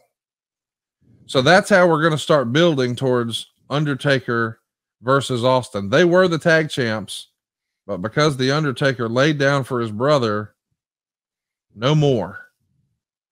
And we should also mention in this era, it was in the newsletter all the time that the Undertaker was so hurt, he's probably going to be retiring anytime now. Yeah, that was a rumor. He was hurt bad, Conrad. He was, a lot of guys would have gone home. Yes. They would have. And, but Taker was such a team player. You know, he was your captain. He was the, I've used this before. He was the conscience of the WWF. He was the yardstick. And, the last thing you want to go to Mark Undertaker is say, well, we need to take you, you need to go home. Right. That was just, you weren't going to do that because that would be an insult. He toughed it out, man. And it proved once again, he's as tough as anybody in the business, anybody. Cause what he went through was excruciating, but he made it work as best as he could. We should mention that Gangrel is going to make his debut. That's right. The Gangrel character debuts here just a couple of weeks after the Godfather character. Meltzer would write, he comes out drinking blood and spills it all over him, doing a vampire gimmick with a poofy shirt. One of the all-time great entrances in wrestling history, Jim. One of the all-time great theme songs. Great music. But then when the bell rang, I don't know that he was as convincing maybe as we wanted him to be as a vampire, or I don't even know what that even means, a vampire wrestling. But yeah. The entrance, man, people are still excited about it all these years later. Yeah, it's great music. It worked. That's why music's so important to the presentations of pro wrestling, and still are, if not even more today. Look at what we're doing in AEW. Yeah. You know, Tony Khan making arrangements to have, you know, customized music, established music for a variety of our talents, because it is that important. And now that the fans have realized whose music is who, it starts working even better. So the music is a huge element. You know, it's like Austin's glass breaking. We talk about it endlessly. When that glass broke, you knew all hell was going to break loose. Something special is going to happen. And your top star is en route to the ring. We should remind you that Owen is going to announce that Dan Severn is going to be his trainer for his match with Shamrock at SummerSlam. When Shamrock finds out, he goes nuts again. Of course, we know this is building towards a Lion's Den match at SummerSlam in the Paramount Theater. Remember now, back at Fully Loaded, they did one in the Hart Dungeon. So now it's going to be the Lion's Den. So we did one on your turf. Now we're going to do one on my turf, sort of deal. Next up, we've got Val Venus He's going to be in there with all the members of Kai and Tai in order to get a match himself with Yamaguchi. And he runs through him, man. He beats Men's Taiyan with a fisherman suplex. Funaki, it takes him all of 10 seconds with a power slam. Togo in 2 minutes. And he loses clean in the middle with Taka's Michinoku driver. But he makes a comeback and sprays them all with a super soaker because he's a porn star, you see. My goodness. And it's pink. The super soaker was flesh colored. My goodness. How about that? That's where you lay out, baby. You just lay out and let it do its thing and let Lawler do his thing. Easy for me. Very easy angle to explain. WCW is desperate on the other channel. You know, they want to keep this momentum going after, you know, we've had maybe a fumble because of Val Venus, or maybe they've got a little bit of that Jay Leno Tonight Show mainstream rub. Who knows? But they hit the panic button, and the Ultimate Warrior is back, but he's on the WCW side of things. And you guys aren't just up against Warrior, you're up against Monday Night Football. Preseason football is back with the Packers and the Broncos. Let me give that some context. Those teams played in the Super Bowl. So it's a rematch from the Super Bowl. I know, yes, it's the preseason, but these are the same teams that played in the Super Bowl, and that does a 9.5 rating.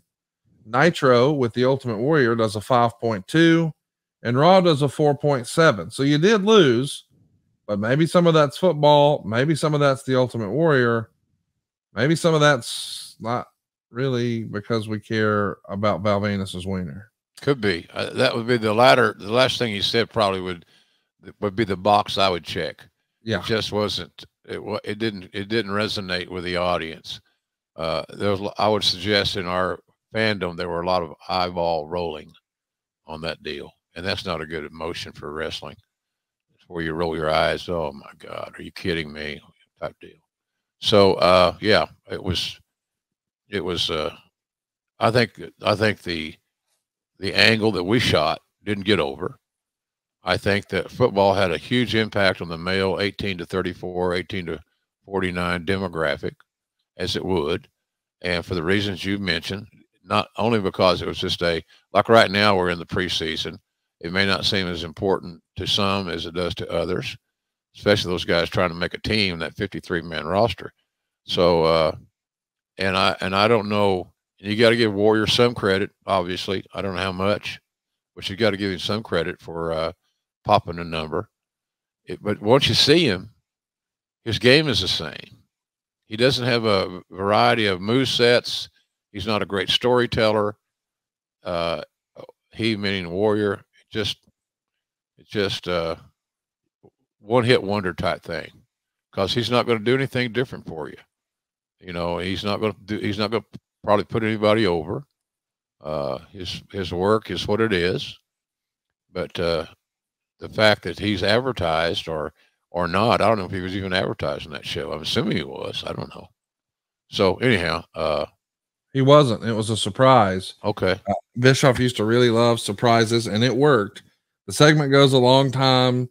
You know, it's probably over before it got going. But I wanted to know, in your opinion, I mean, listen, we've all heard that Vince liked to take ownership over his ideas, and if it was somebody else's idea or it got over somewhere else, he wasn't as fond of it. I mean, we know that. All right. But the Ultimate Warrior didn't start his professional wrestling career with Vince. I mean, he had gone through Memphis and certainly gone through in Dallas and Mid-South.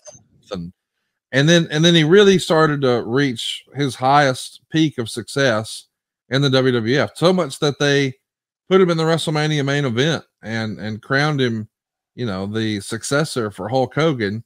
And we all know the story from there. Box offices were down. It didn't quite work out. But Vince had so much confidence in him that he brought him back in 96. And we've talked about that before, just what a nightmare that was. Yeah. But when he sees, hey, man, this guy is going to work for WCW, I think a lot of people probably would say, oh, well, he was probably excited because it didn't work in 96. Well, that's not really true. There was an offer letter. This is floated out. It's been posted online, where Vince made a pretty substantial offer in late 97. On the heels of Brett leaving, he's reaching out and making an offer for the Ultimate Warrior to come work for him. Instead, Warrior goes to work for Eric Bischoff. Do you remember this being annoying, frustrating? Did it piss the chairman off? Well, a lot of guys on our side didn't really believe that the Warrior was the answer. Right. So we didn't have a lot of, weren't despondent over the fact that we didn't get him. A lot of the guys in the front office, the Pattersons of the world and so forth, maybe even Bruce, knew the limitations of Warrior. We're not getting a great worker. We're getting an attraction. Attractions to work have to be used sparingly and be made to keep special. And so that was how I looked at. A lot of us looked at the same thing. He's an attraction. You can get one off on him, and he'll help you out there. If you don't overexpose him, he can probably still give you a little bit of a rub. But most guys didn't have the confidence that Warrior was the answer to our issues. You don't replace a Bret Hart with anybody that I know of, sans maybe in Austin, and it worked. So it wasn't when Warrior went to work for Eric, it didn't drive everybody crazy because we knew what Eric was getting. He's getting an attraction, and as long as you don't try to make Warrior something that he's not, being an attraction, then you might get some sporadic use out of him, and he might do a nice rub for some guys. But he's not going to put anybody over.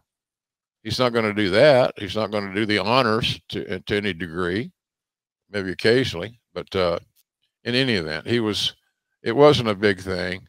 And Warrior, I had been around Warrior when he was young. When he was half of the Blade Runners.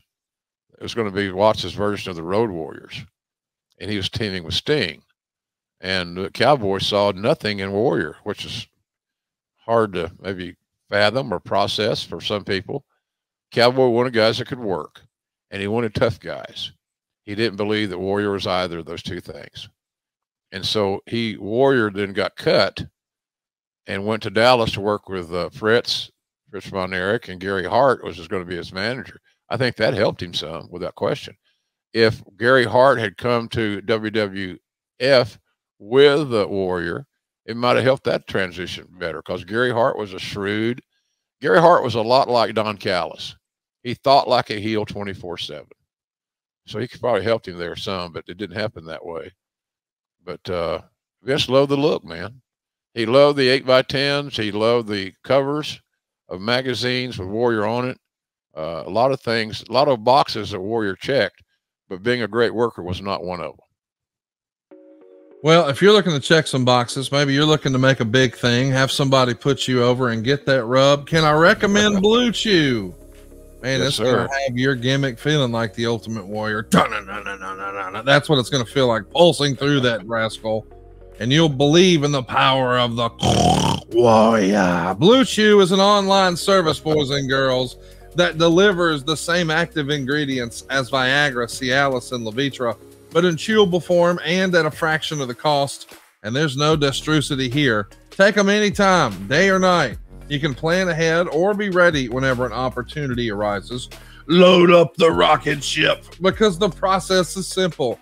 You sign up at BlueChew.com. You consult with one of their licensed medical providers. And once you're approved, you receive your prescription within a few days. And here's the best part. It's all done online. No visits to the doctor's office, no awkward conversations, no waiting in line at the pharmacy. Blue Chew's tablets are made in the USA, prepared and shipped directly to your door, all in a discreet package. Seriously, folks, this is a game changer. All of our episodes for years now have been sponsored by Blue Chew, because it really works, and it won't disappoint you like an Ultimate Warrior match or promo in 1998. But you're a little warrior, man. He's ready to get put over, Daddy. Blue Chew wants to help you have better sex. Discover your options at BlueChew.com. Chew it and do it. And we got a special deal for our listeners. Try Blue Chew for free when you use our promo code JR at checkout. Just pay the $5 shipping. That's it. BlueChew.com, the promo code JR, and bam, you got your first month free. Visit BlueChew.com for more details and important safety information. And we want to thank Blue Chew for sponsoring the podcast. And by God, Jim Ross's wiener. Yeah. Hey, I'll tell you this. Blue Chew is one of the few products that I've ever used that has worked every single time. Come on. Yes, sir. So it's not like every now and then it works, whatever. Every time. And that's not an exaggeration. That's not some bullshit sales pitch. It's fact. So check out bluechew.com, and hey, that's a pretty hellacious deal. First month is free. That's free for me. Come on. And you pay $5 shipping. So you'll get more than $5 out of it the first time you pop a blue pill, I can promise you. So, and especially for guys, you know, we start losing things when we're older. And man, I get everything back from Blue Chew. So it works, folks. It works. And that's all I can say to you. And you'll be very happy you give it a shot. And this is the time. You've heard about it. We talked about it. They've been a sponsor forever. We love them because their product works and they hang with us. First month free, pay $5 shipping. I don't know how you get a better deal. I don't think you can. Check it out, bluechew.com, and be sure to use our promo code JR. Hey, let's also mention that on the build to SummerSlam, and this doesn't get talked about enough, you guys aren't even on Mondays anymore. Raw has moved to Saturday because of the U.S. Open. And oh, by the way, no stress, you're about to sell your second biggest pay-per-view of the year. All right. But Not boy, while the short-term future looks bleak, the long-term future looks fantastic. You guys are running camps trying to find the next crop of superstars. How about this crop? Scott Taylor, Matt Hardy, Jeff Hardy, Kurt Angle, Sean Stasiak, Andrew Martin, who we know is Test, Edge, and Christian. They're all in camp. They're all on deck. This is a remarkable time for the company. And no disrespect to WCW, because I do know they had great success stories out of the power plant. Guys like Diamond Dallas Page and guys like Goldberg and what have you. But this, man, this is an all-star class in training. Yeah, one of our better classes. I noticed in that picture, Bull Raymond's can put it back up. There you see Pat Patterson in there. Yep. When you got guys like Patterson and Dory Jr., these kids are getting a PhD-like education. We had no doubts that many of them in this class had the physical abilities to succeed. The key was, how are they going to be socially? Are they going to be good locker room guys? They're going to be good travelers. And more importantly, perhaps, is the fact that are they going to be able to process all the in-ring psychology that is required to get over? And so we were very happy with that class. And as you mentioned, the names, they all had different levels of success. And so I was really proud of that group. It was second only to our class we had in OVW with Brock and Cena and Batista and Orton and Shelton Benjamin. That was another pretty good class. So we were trying to rebuild the foundation of the talent roster. And I thought that our crew, you know, Tom Pritchard and of course, Jerry Briscoe. I think Tommy Dreamer had a lot to do with that. We had good people helping make decisions. They would bring me information. They would bring me their pitch. Why should we go ahead and sign this dude? And so we had a good staff. I'm not going to I can't take credit for what the staff did. They did a great job working within my department. And I'll always be grateful for their cooperation and their expertise. That's what you got to have. Well, what else you got to have is bigger buildings to run. You know, you guys are booking buildings well in advance. Who would have known you'd be as hot as you are?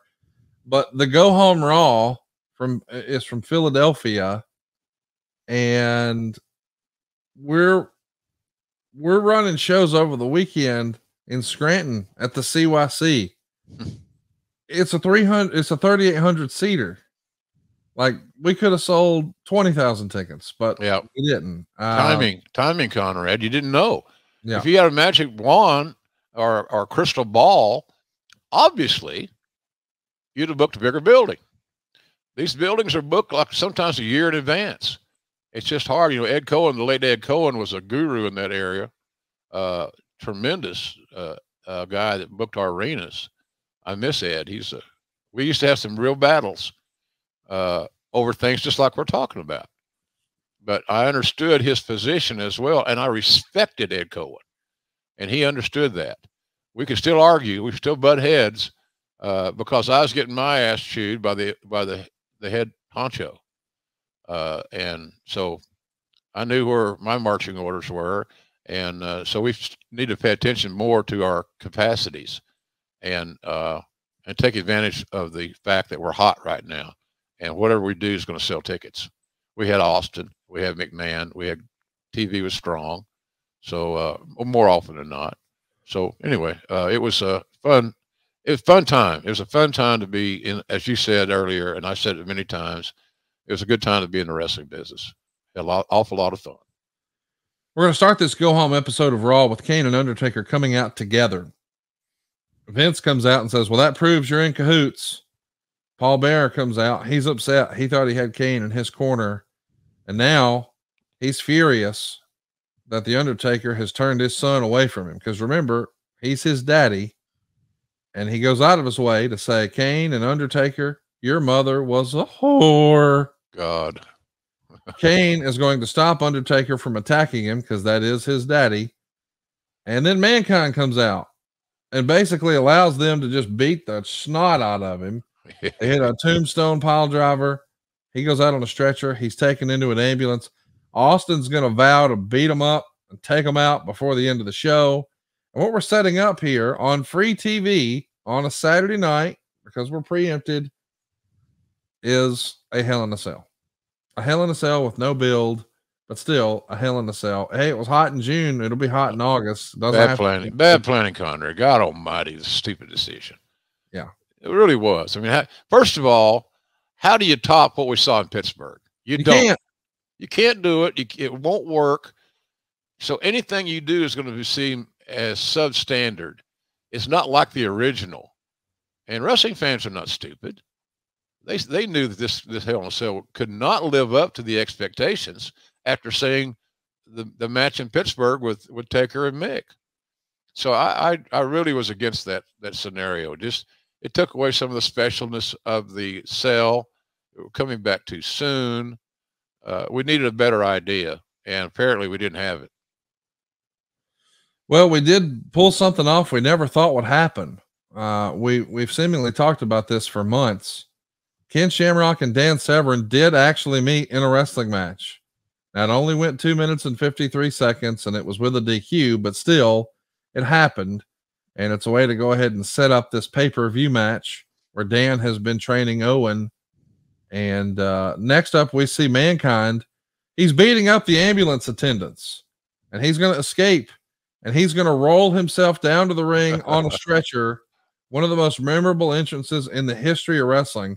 And then he pulls out a big bag of thumbtacks, and he asks what kind of idiot would go into the Hell in a Cell knowing they'd get their ass kicked. I am that kind of idiot. And it won't be the first time the people in Philadelphia have seen me get my ass kicked. And then he takes a thumbtack and pushes into his own face for good measure. I don't know that we can heap enough praise on Mick Foley here. He is in the backdrop of a storyline. He's not the primary focus. He's not in a hugely heated angle, but he is, as you would say on this program and have for many years now, maximizing his minutes. Amen. What a great entrance. What a great performance. What a great promo. What a great spectacle. And it would be easy for a talent to be frustrated and say, well, it's not about me.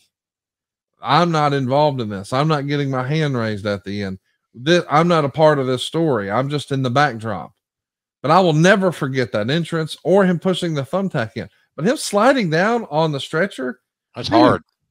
Unbelievable entrance. Yeah, I thought he was going to have a wreck on that deal, without question. Here's the thing. Mick worked the territories.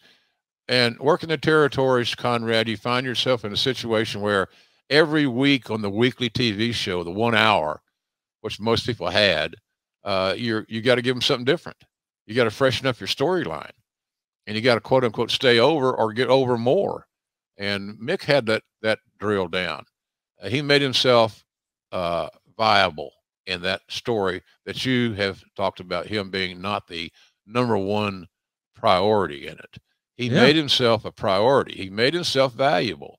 And that's the mark of an intelligent, experienced star. And Mick was all those things. Really incredible to see what he was able to pull off without it even being designed for him. And we go from that to X-Pac peeing in Jeff Jarrett's boots. There you go. More urination, more penis-oriented stuff. Hey, look, he wasn't getting over. Yeah. And so why do more? Because nobody wanted to admit it wasn't getting over. That's the bottom line of that deal. We're even going to pull the curtain back. Now, of course, X-Pac had a reputation for bathroom stuff backstage, but now we can't show one of those. I guess we can simulate another with the peeing in the boots, and that leads to New Age Outlaws beating Southern Justice. Hawk is at ringside doing commentary. He's pretending to be stoned, and he says to Lawler on commentary, this is on TV now, remember that time in the Mid-South Coliseum when you told me to not sell your pile driver and how it got over?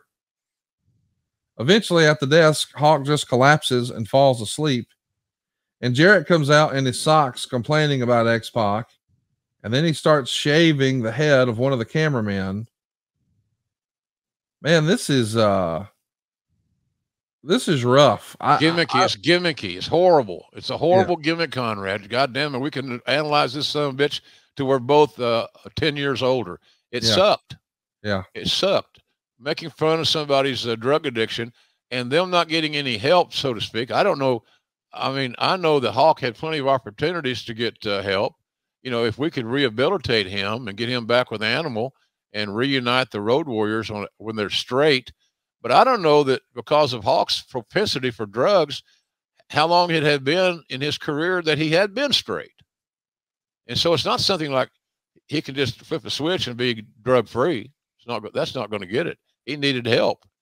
And it's been so long ago, I can't remember, but we did all we could do. But it takes two to tango in that regard. You know, it's the denial's a bitch. It's really a bitch. And I felt so bad for Hawk, but he brought it on himself. Nobody made him take drugs. Nobody made him get in an altered state. That was him. And we needed to help him get over it. But he has to help us facilitate that. And that didn't happen. Next up, this isn't the main event. It's not on the last segment. We've got Kane wrestling Mankind, and they go to a DQ. I know what you're thinking. Wait, isn't that a Hell in a Cell? That's right. A DQ and a Hell in a Cell. Here's how there you go. That also infuriates me. What the fuck are we thinking about? Seriously. The cell supposed to keep people out. It has a roof on it. We saw, Mick history with Taker back in June with in Pittsburgh. God dang, man. What are we doing to this? What a great structure. I mean, starting with Shawn and Taker, there had not been any bad matches in Hell in a Cell. Oh, no. And then all of a sudden, we're going to do a match where we have a disqualification clause in it that I don't think was advertised. No. And it was just, oh, man, I'm just so disappointed in how he treated the Cell. And there's got to be something else. You could have a Texas death match, first guy to 5 falls. There's all kinds of shit we could do.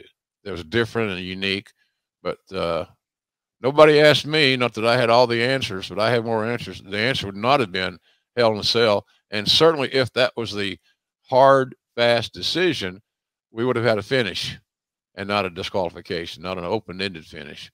Just didn't make any sense in that structure. They pull out all the stops here. Mankind's going to attack the refs. He's going to slam Kane's head in the door. Taker's going to pull Mankind off the cage from halfway up. He's going to fall through the Spanish announce table. Kane's going to do a pescado. Kane's really going to destroy him with the steps. Several brutal chair shots. Both of the guys fall into the thumbtacks. There's a choke slam from Kane. A couple of tombstones. 2 more chair shots. Another tombstone. This time on a chair. And then Austin comes from under the ring and attacks Kane. And that gives him the DQ. Here comes the stunner, but the Undertaker has now climbed to the top of the cage, and he's trying to kick in the top like we've seen happen before. and save Kane, but McMahon starts to raise the cage. So the Undertaker is going higher and higher into the air. Austin's going to hit Kane with another stunner. Kane is bleeding everywhere, and Undertaker vows to meet Austin later in the show. It's a hot segment. It's crazy. It's only a 7-minute and 33-second match. It should have probably been something that we sold like hell for pay-per-view, but instead we did it on TV here. My goodness. Yeah. Well, I know. Well, it should have never happened. And I mean, I can't justify what our decision making on that was. It was knee-jerk booking. It was hot shotting. All the things you hear about. Eliminate the sell completely. And don't tell me we can't come up with something that has a finish whereby Kane beats Mankind in a dogfight, a slobber knocker, if you will. See the shirt? Pro wrestling tees. Never mind. Blatant, shameless plug. But we just, and you could have Austin still come out. They have the match. They Mankind and Mick. They got a good story. They had good chemistry. They liked each other. They had good matches. Let's put one of them over, like Kane, the heel, and then have Austin come out from under the ring after the finisher goes down, and you have a finish instead of having a watered down, version of the Hell in a Cell, because that Hell in a Cell did not follow the previous one. Let's talk about what's next, because this is not the end of the show. I can't believe that's not the main event.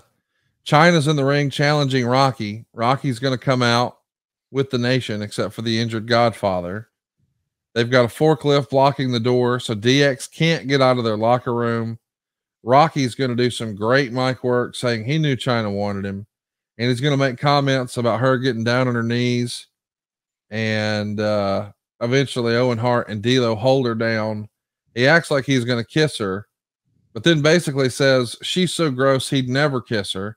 And he tells Mark Henry to kiss her. And Jesus Christ. What is the fascination in pro wrestling then, now, and forever, to steal a phrase, with everybody exposing their tongue? I don't know. God almighty. It's not hot. It's not cool. And it's not new.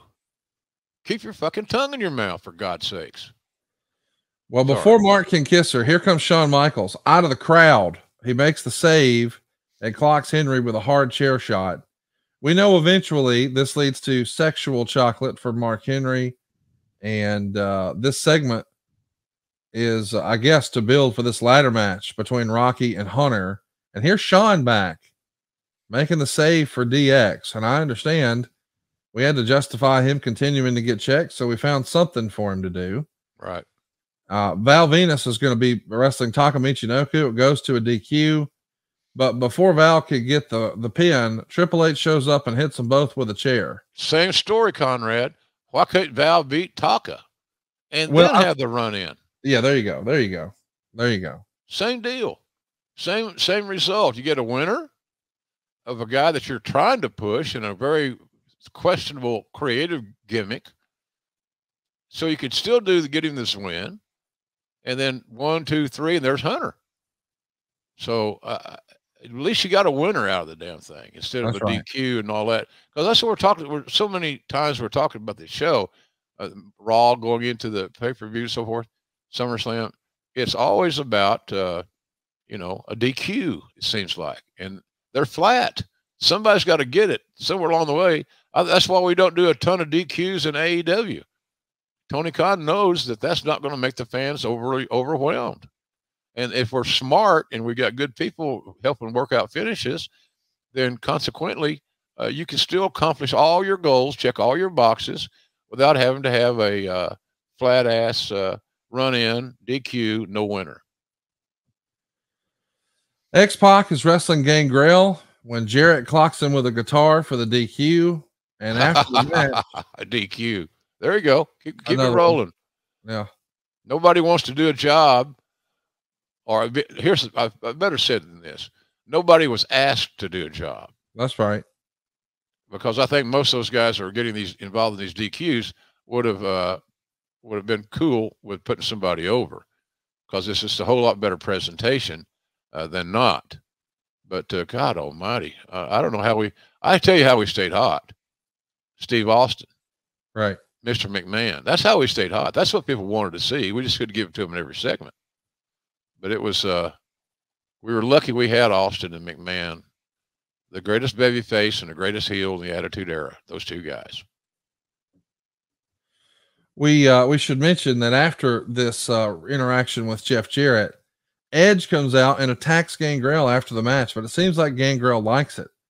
And Dave says, it looks like they're doing a takeoff of the Tom Cruise, Brad Pitt vampire movie here. Shawn Michaels is going to be out again for commentary, and Meltzer says he is actually out there, insinuating that maybe Shawn's under the influence. McMahon is going to confront the Undertaker. Undertaker choke slams him on his 53rd birthday, and Austin attacks Undertaker, but Kane attacks Austin, and they go off the air after what Meltzer calls a pretty nothing brawl. And Meltzer's going on and on about how Shawn is talking about God knows what on commentary. Do you remember Shawn being in a rough way here on commentary with you? I really don't. It could have happened. If I went back and listened to it closely, Conrad, I could give you a more conclusive answer. But relying on my memory from that many years ago, I can't specifically pinpoint what we're discussing. Could it have happened? Of course. Did it happen? I can't remember. Just being honest to the folks out there listening. Go back and watch the tape. Go back and watch it yourself, and you make the call, folks, because I probably would try to get that done. I just don't know. I don't know. It's been too long. And I don't know that Shawn would have been so bold. I guess he would have. He's Shawn Michaels. And he wasn't happy. He wasn't happy with his physical condition. He wasn't happy with a lot of things. And so sometimes unhappiness creates bad decision making. The run up to SummerSlam, of course, has the AC/DC song Highway to Hell. It's one of the first times we had a big mainstream song like this featured. As I understand it, Jim, AC/DC is one of Vince's favorite bands. Yep. How many times were you in the car with him when he's driving 100 miles an hour blasting songs like that? Yeah. It was all good until he started singing. Oh, goodness. Yeah. But he did drive 100 miles an hour. He liked to tell you that he had great hand and eye coordination. And I'll look around the car, and it's just me and Vince. Bruce and Pat sometimes they retreat, and we ride with Cowboys. There were sometimes back in the day, and I found myself being Vince's only passenger. I looked at that as a positive because I could pitch talents, ideas, things like that. But when you're going 100 miles an hour and you're listening to heavy metal or hard rock or classic rock or whatever the hell you want to call it, it's a little bit disconcerting, shall we say. But no, he loved it. And I think there's a story there. I'm not sure, Conrad, you may have it in your notes, whereby AC/DC was on Saturday Night Live or something like that, and Vince and some of the guys went to it, the taping, and hung out with those guys. I think that's the right story. So, but in any event, yeah, Vince was a huge AC/DC fan, and hell, in that era, who wasn't?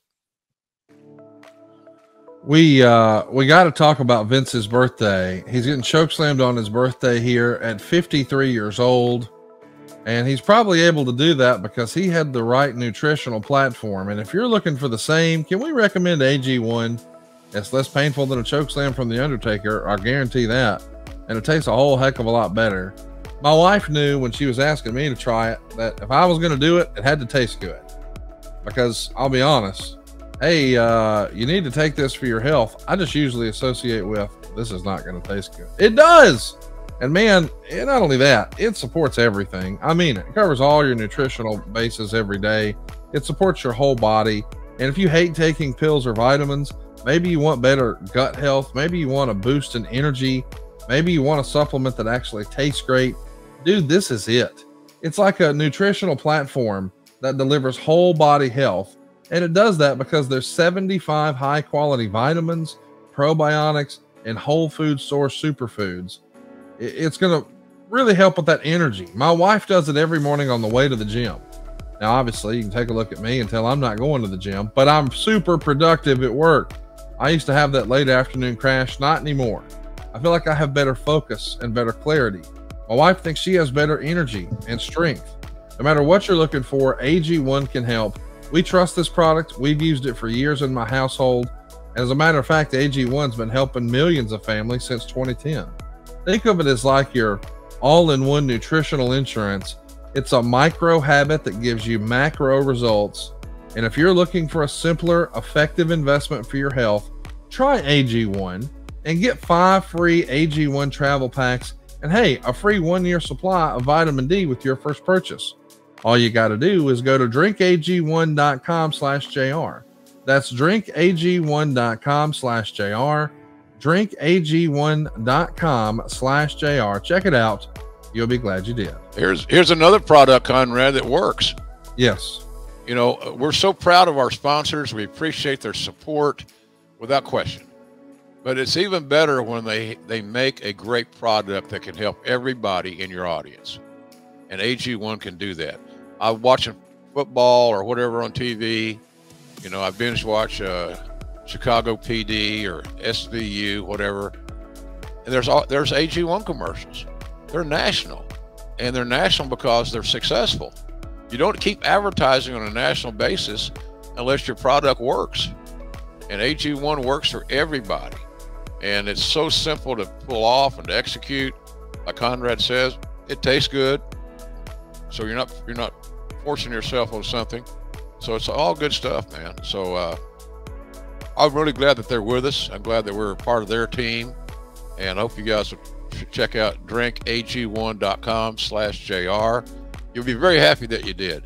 Oh, yeah. Great for your health. And there's nothing more important. Take it from me. Nothing more important than good health.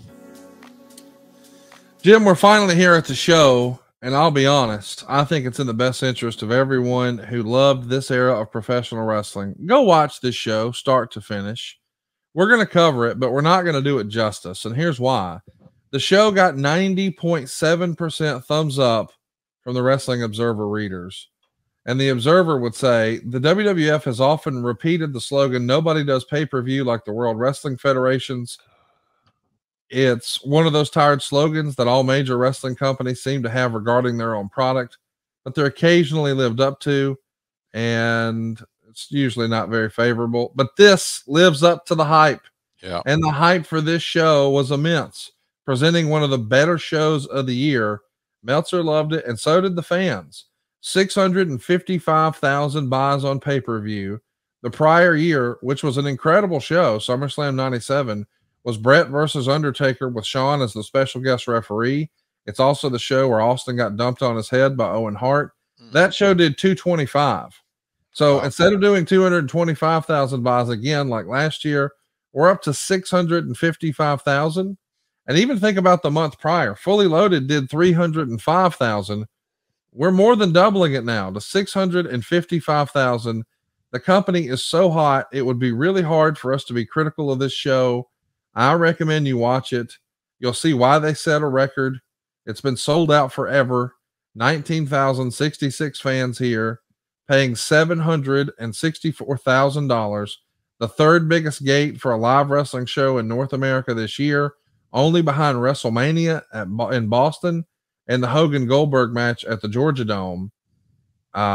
It's just remarkable. By the way, they've also got the theater. There's 2,500 fans in there paying $32,000. They've got $210,000 in merch. And oh, by the way, they're crushing it on Sunday Night Heat. Shawn Michaels would join you and Shane McMahon at the desk. Maybe it's not the best job of commentary, but we got a lot of star power here as we see Brian Christopher and Scott Taylor beat LOD 2000. This is really just a continuation of that Hawk storyline. We see Gangrel beat Dustin Runnels in 2.5 minutes. We also see the Disciples of the Apocalypse beat Bradshaw and Vader, and they're teasing that Vader and Bradshaw aren't getting along from the very start. And then those are all pieces of business that happened at MSG prior to the pay-per-view. And on that same episode of Heat, we see Shawn Michaels interviewing Sable asking her who her mystery partner is. She doesn't answer, and she starts dancing. So Sean starts dancing. And then before you know it, Jeff Jarrett and Southern Justice come out, and they hold down the ring announcer, Howard Finkel. And here on Heat, Jeff Jarrett is shaving off what's left of Howard Finkel's hair because it's a hair match later on the pay-per-view. Meltzer would say that, I don't know what it says about the company loyalty and employee loyalty when they humiliate someone as regularly as they do Finkel, who is kind of the butt of internal jokes, but they're doing it publicly for no other reason than he's so loyal that they can. Here's my question. I hear that, and I've heard that they used to rib Howard and Vince could be pretty hard on him. Unmercifully. But it feels like on camera, and I don't know, I wasn't there. Fink would have loved this, man. Oh, I'm involved in something. That's the deal. He loved it. Yeah. Howard loved being a participant. Yes. Above and beyond his outstanding work as a ring announcer. Howard was just, he was glowing. You know, Howard didn't give a shit about his hair. It didn't hurt his feelings. It made him happy. He was on part of the show. Now, I'm not saying that I would have had the same idea or the same mindset if it had been me, because I wouldn't have done a hair match. They'd send my ass home. I ain't doing it. I hate to sound like a turd, but, you know, seeing JR with the head shade is not something I'm going to embrace idea-wise. Howard loved it. Yeah. Probably one of the happiest days of Howard's career. Seriously, folks, that he got to be a part of an angle, and he pulled it off. You know, you felt bad for Howard, and hopefully it will get a little heat on the heels. That was the idea, obviously. D'Lo Brown is going to be in the opener against Val Venus here on the pay-per-view for the European title. It's a pretty good match. It gets a star in 3/4. It probably went a little too long at 15 minutes and 24 seconds. But D'Lo is really getting this chest protector over. The finish leaves a little bit to be desired, but we keep going. It's Kurgan teaming with Golga and Giant Silva to take on Kai and Tai. This is not good. No. -2 stars. But we've got the Insane Clown Posse here doing the Oddities music entrance live, so it feels like it's a cool moment, but boy, it is not good wrestling. But we make up for it in our third match. It's X-Pac and Jeff Jarrett in a hair versus hair match. They go 11 minutes and 11 seconds. Howard Finkel's back out, sans mustache with a freshly shaved head, and he's wearing a DX shirt and a bow tie. This is really fun. The match was fun. After the match, of course, after X-Pac wins, they're using scissors to cut his hair, but they don't get all of his hair. We're going to see Jeff show up with a cooler haircut on the other side. And as we recently learned, that just pissed Bruce Pritchard off royally, thinking, damn it, if it's a hair match, shave his head. Don't make him look cooler with a better haircut. What'd you think about this hair versus hair, but maybe not an embarrassing haircut at the end? I agree with Brucey.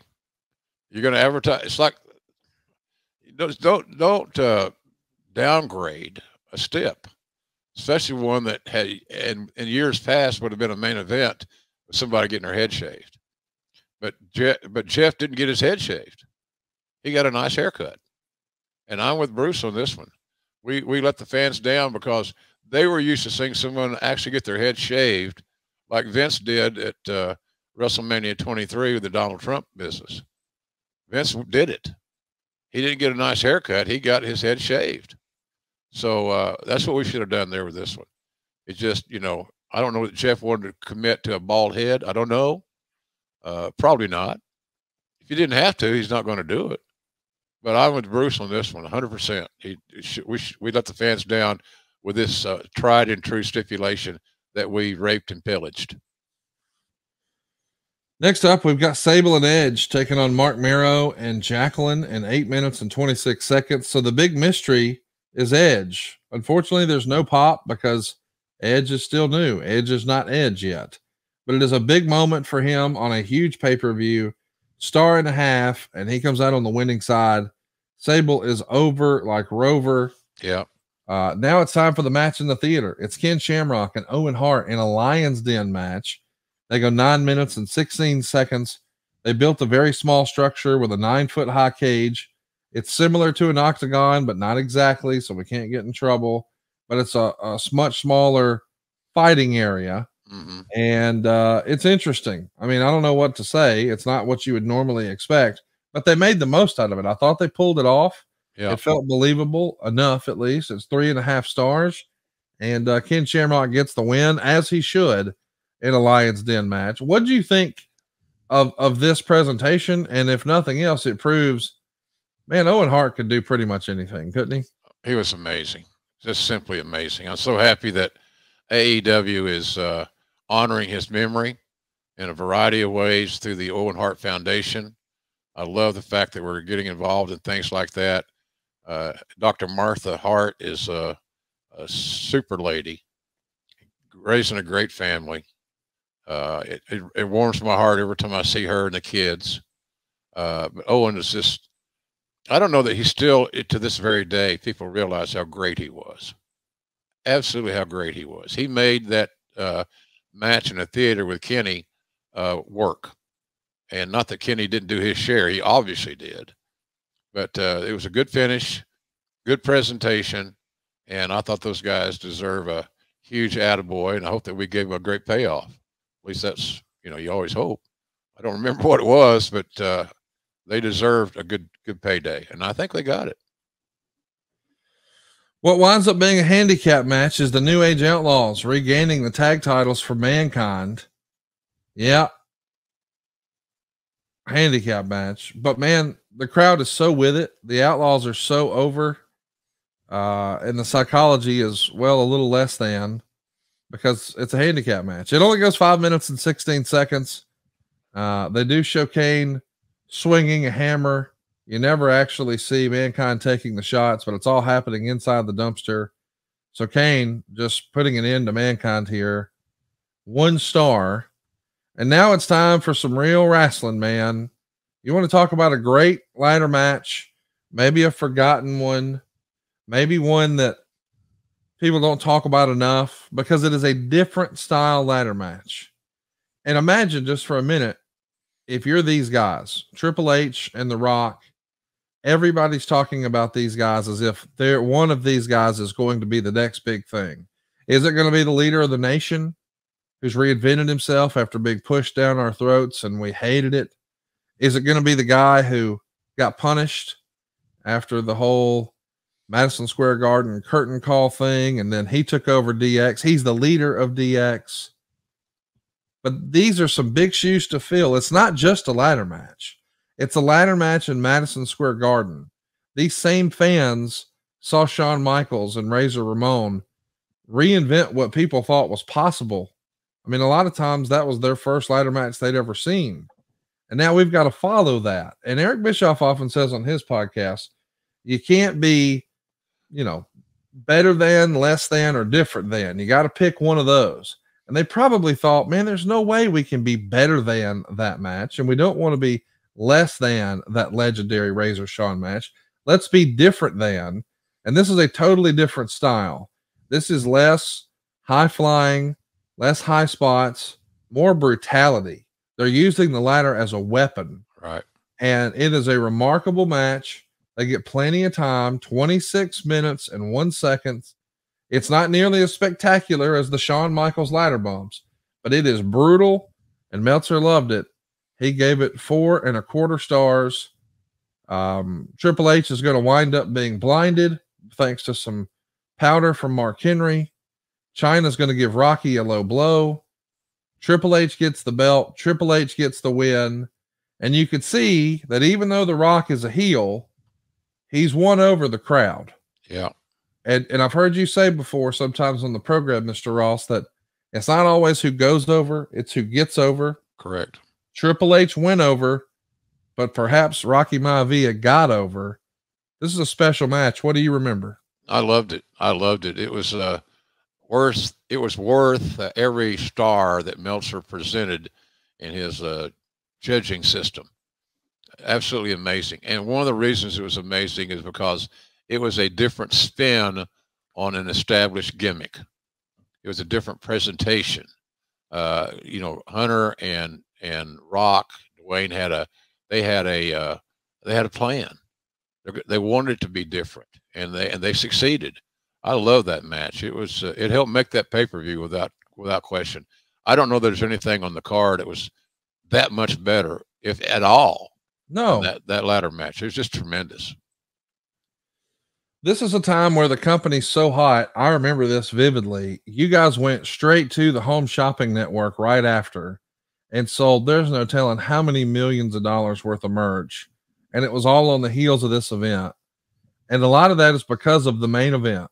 It's coming up next. It's Stone Cold retaining his WWF title against The Undertaker in 20 minutes and 52 seconds. By this point, Stone Cold, I believe, has his Smoking Skull Championship with him. The Undertaker is saying, Kane is not going to interfere in the match. I'm going to win the title, and I'm going to win it on my own. A great effort and a very good match, according to Meltzer. Something happens early on, though, and accidents happen. The guys bump heads. They collide, and you can tell Austin's shaken up pretty big here. Probably got concussed. Probably got concussed, Conrad, to be honest with you. But he's not the kind of guy that's going to raise his hand that I'm hurt. So let's remind everybody, The Undertaker's working with a bad ankle, so bad he can barely walk. Right. And just a few minutes into the match where Austin knows, I'm going to have to do a lot of the heavy lifting here because my partner here, he's having trouble moving around. He gets knocked for a loop, as they used to say back in the day. He's on Queer Street. He's like, wait, what's going on? Where am I? What's happening? And then we start to see him bleeding from the mouth and coughing up blood. There's no blood capsule here, folks. These folks were really beating the shit out of each other. They were. It is a heck of a match. I think you should go out of your way to see it, especially when you realize this is a baby face versus a baby face. I mean, that's not something we saw all the time. And how about that big leg drop on the Spanish announce table? My goodness. We're seeing them pull out all the stops. The match got 3.5 stars, but afterwards, instead of there being some brouhaha, Undertaker grabs the title belt, teases he's going to hit Austin with it, and just hands it to him. A lot of people didn't think this would work because they weren't as heavy on story. They needed a hot issue, a babyface versus a heel. It was a babyface versus babyface. And unlike WrestleMania 12, where buys were down, unlike WrestleMania 6, where buys were down, buys were up, way up. And a lot of that is because of Stone Cold Steve Austin. What a special show, man. What did you think of that main event and the performance by these guys who really had the deck stacked against them? Well, those two guys have admitted in various places, you know, as much as they loved each other as competitors, pro wrestlers, they didn't have the greatest chemistry with each other. And that's just how it works sometimes. So they had to work especially hard to make this thing work, especially when you factor in the fact that Undertaker's the only guy that I know that would attempt to have a great match on one wheel. One-legged man in an ass-kicking contest is what comes to mind. But I thought that they pulled it off. I was overly impressed, again, considering I knew how severe Taker's ankle was, how severely injured it was, how much it limited his mobility, and how he had to withstand the amazing pain that he was in, and he pulled it off. So I have great respect for both those guys, still do to this very day. They're two of my favorite people I ever worked with, and somehow or another, they reached down into their gut and came up with a winner. If we're going to recommend one match to watch, go out of your way to watch the ladder match. It's the day these guys both became stars, Hunter and The Rock. They did it in the Garden, which of course is super important to Vince and the WWE. Right. And it's an all-time ladder match because it's different than. Correct. I really enjoyed this show just because I was at my peak fandom and it felt like you guys could do no wrong. The audience was really one of the other stars of the show. Everything was so hot. Everybody was so excited. We could forgive some less than awesome wrestling. I mean, if you watch this show with the sound off, it's not the same. Thank you, Conrad. Yes. My goodness, if you can see the enthusiasm with this fan base for Stone Cold and The Undertaker and The Rock and Triple H, you know they got something special, and it set all kinds of records. In the ring, maybe it doesn't hold up as much, but my goodness, what a special show. What a special time for the business. Any final words on SummerSlam 1998 today? It closed the way it needed to close. It closed with the ladder match and the title match. And both those matches with 4 Hall of Fame guys in it certainly delivered. It certainly delivered. So I was pleasantly surprised at how well it ended. They'd seen all kinds of crazy shit, the fans, meaning they, just had seen all kinds of stuff with the kind ties and the this, that, and the other, Val and whatever. But we closed it with wrestling, and great wrestling, with 4 guys that will be considered long after Conrad, you and I are gone, as 4 of the best who ever wrestle in a pro wrestling match. The timing was perfect, and they did a great job. I was so proud of all those guys. Well said. Next week, we'll be back talking about another SummerSlam, this time from 20 years ago. We'll go fast forward from today's show to 2003. It's an Elimination Chamber with Kevin Nash, Randy Orton, Shawn Michaels, Chris Jericho, Triple H, and Goldberg. Of course, we've got Kane and Rob Van Dam.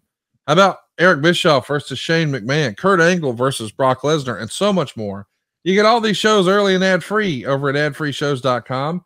As a matter of fact, you can even be a part of our live studio audience, and I want to give a shout out to everybody who showed up and hung out with us today.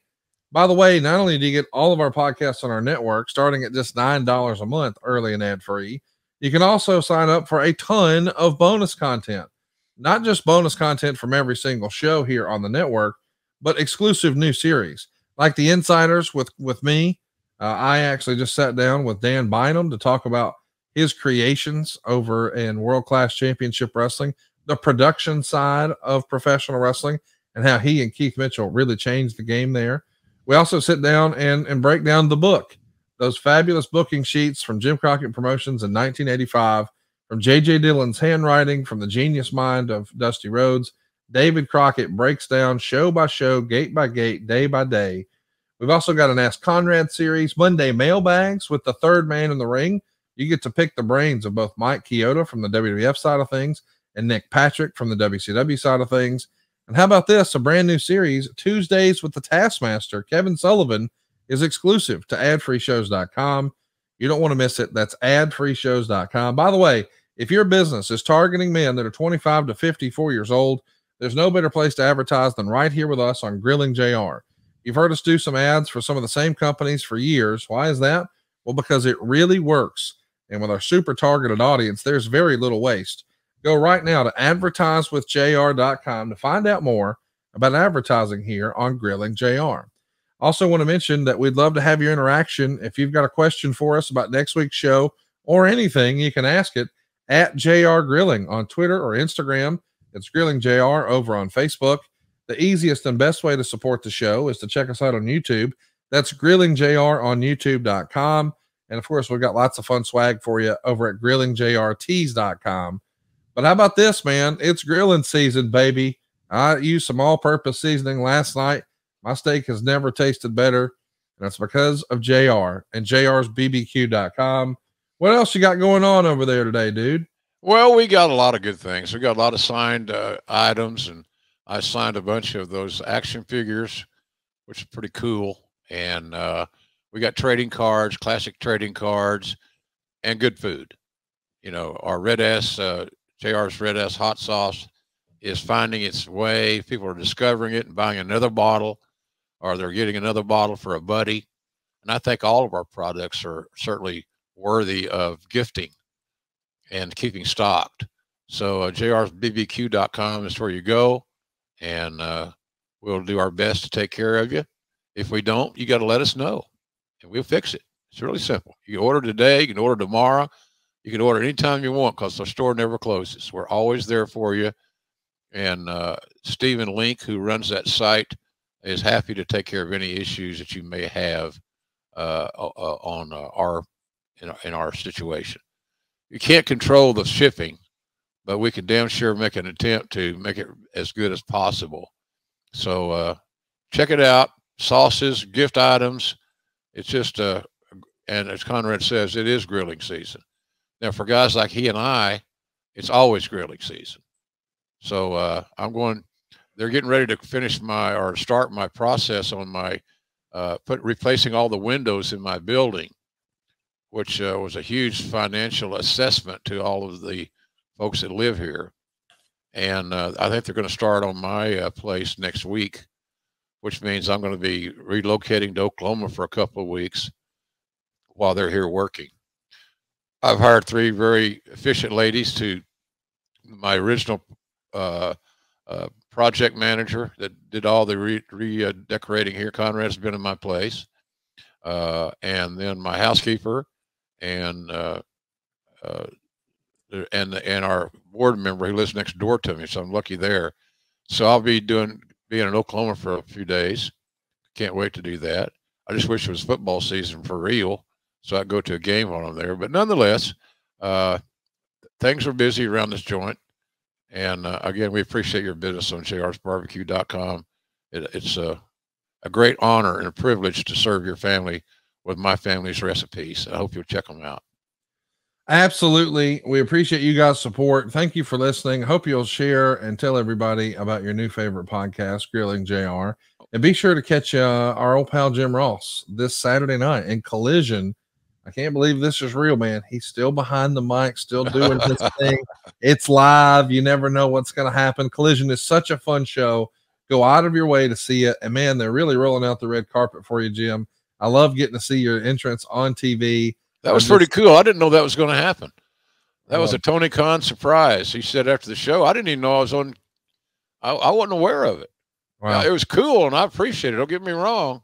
All of us old egomaniacs and no talents love to get that TV time, that FaceTime. That was a Tony Khan idea, and I really appreciate his kindness. And also, Conrad, just one last mention. If you're going to be in the New Jersey area, there you see it, Wrestle Bash.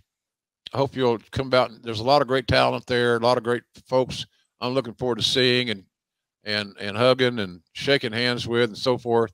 But I think I go on at 11 a.m. Sunday morning after flying in from Lexington.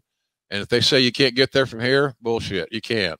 You just got to leave at 5 a.m. So it'll be a fun day, long day, but I'm looking forward to seeing all the fans there and hope you'll come out and join us and have some fun. Little fellowship, shoot the breeze. I enjoyed talking to all the fans. It's a lot of fun because you find out what they're thinking. You find out what's hot because that's the best research from the paying customer. So we're looking forward to Sunday. Hope you guys will join us if you can.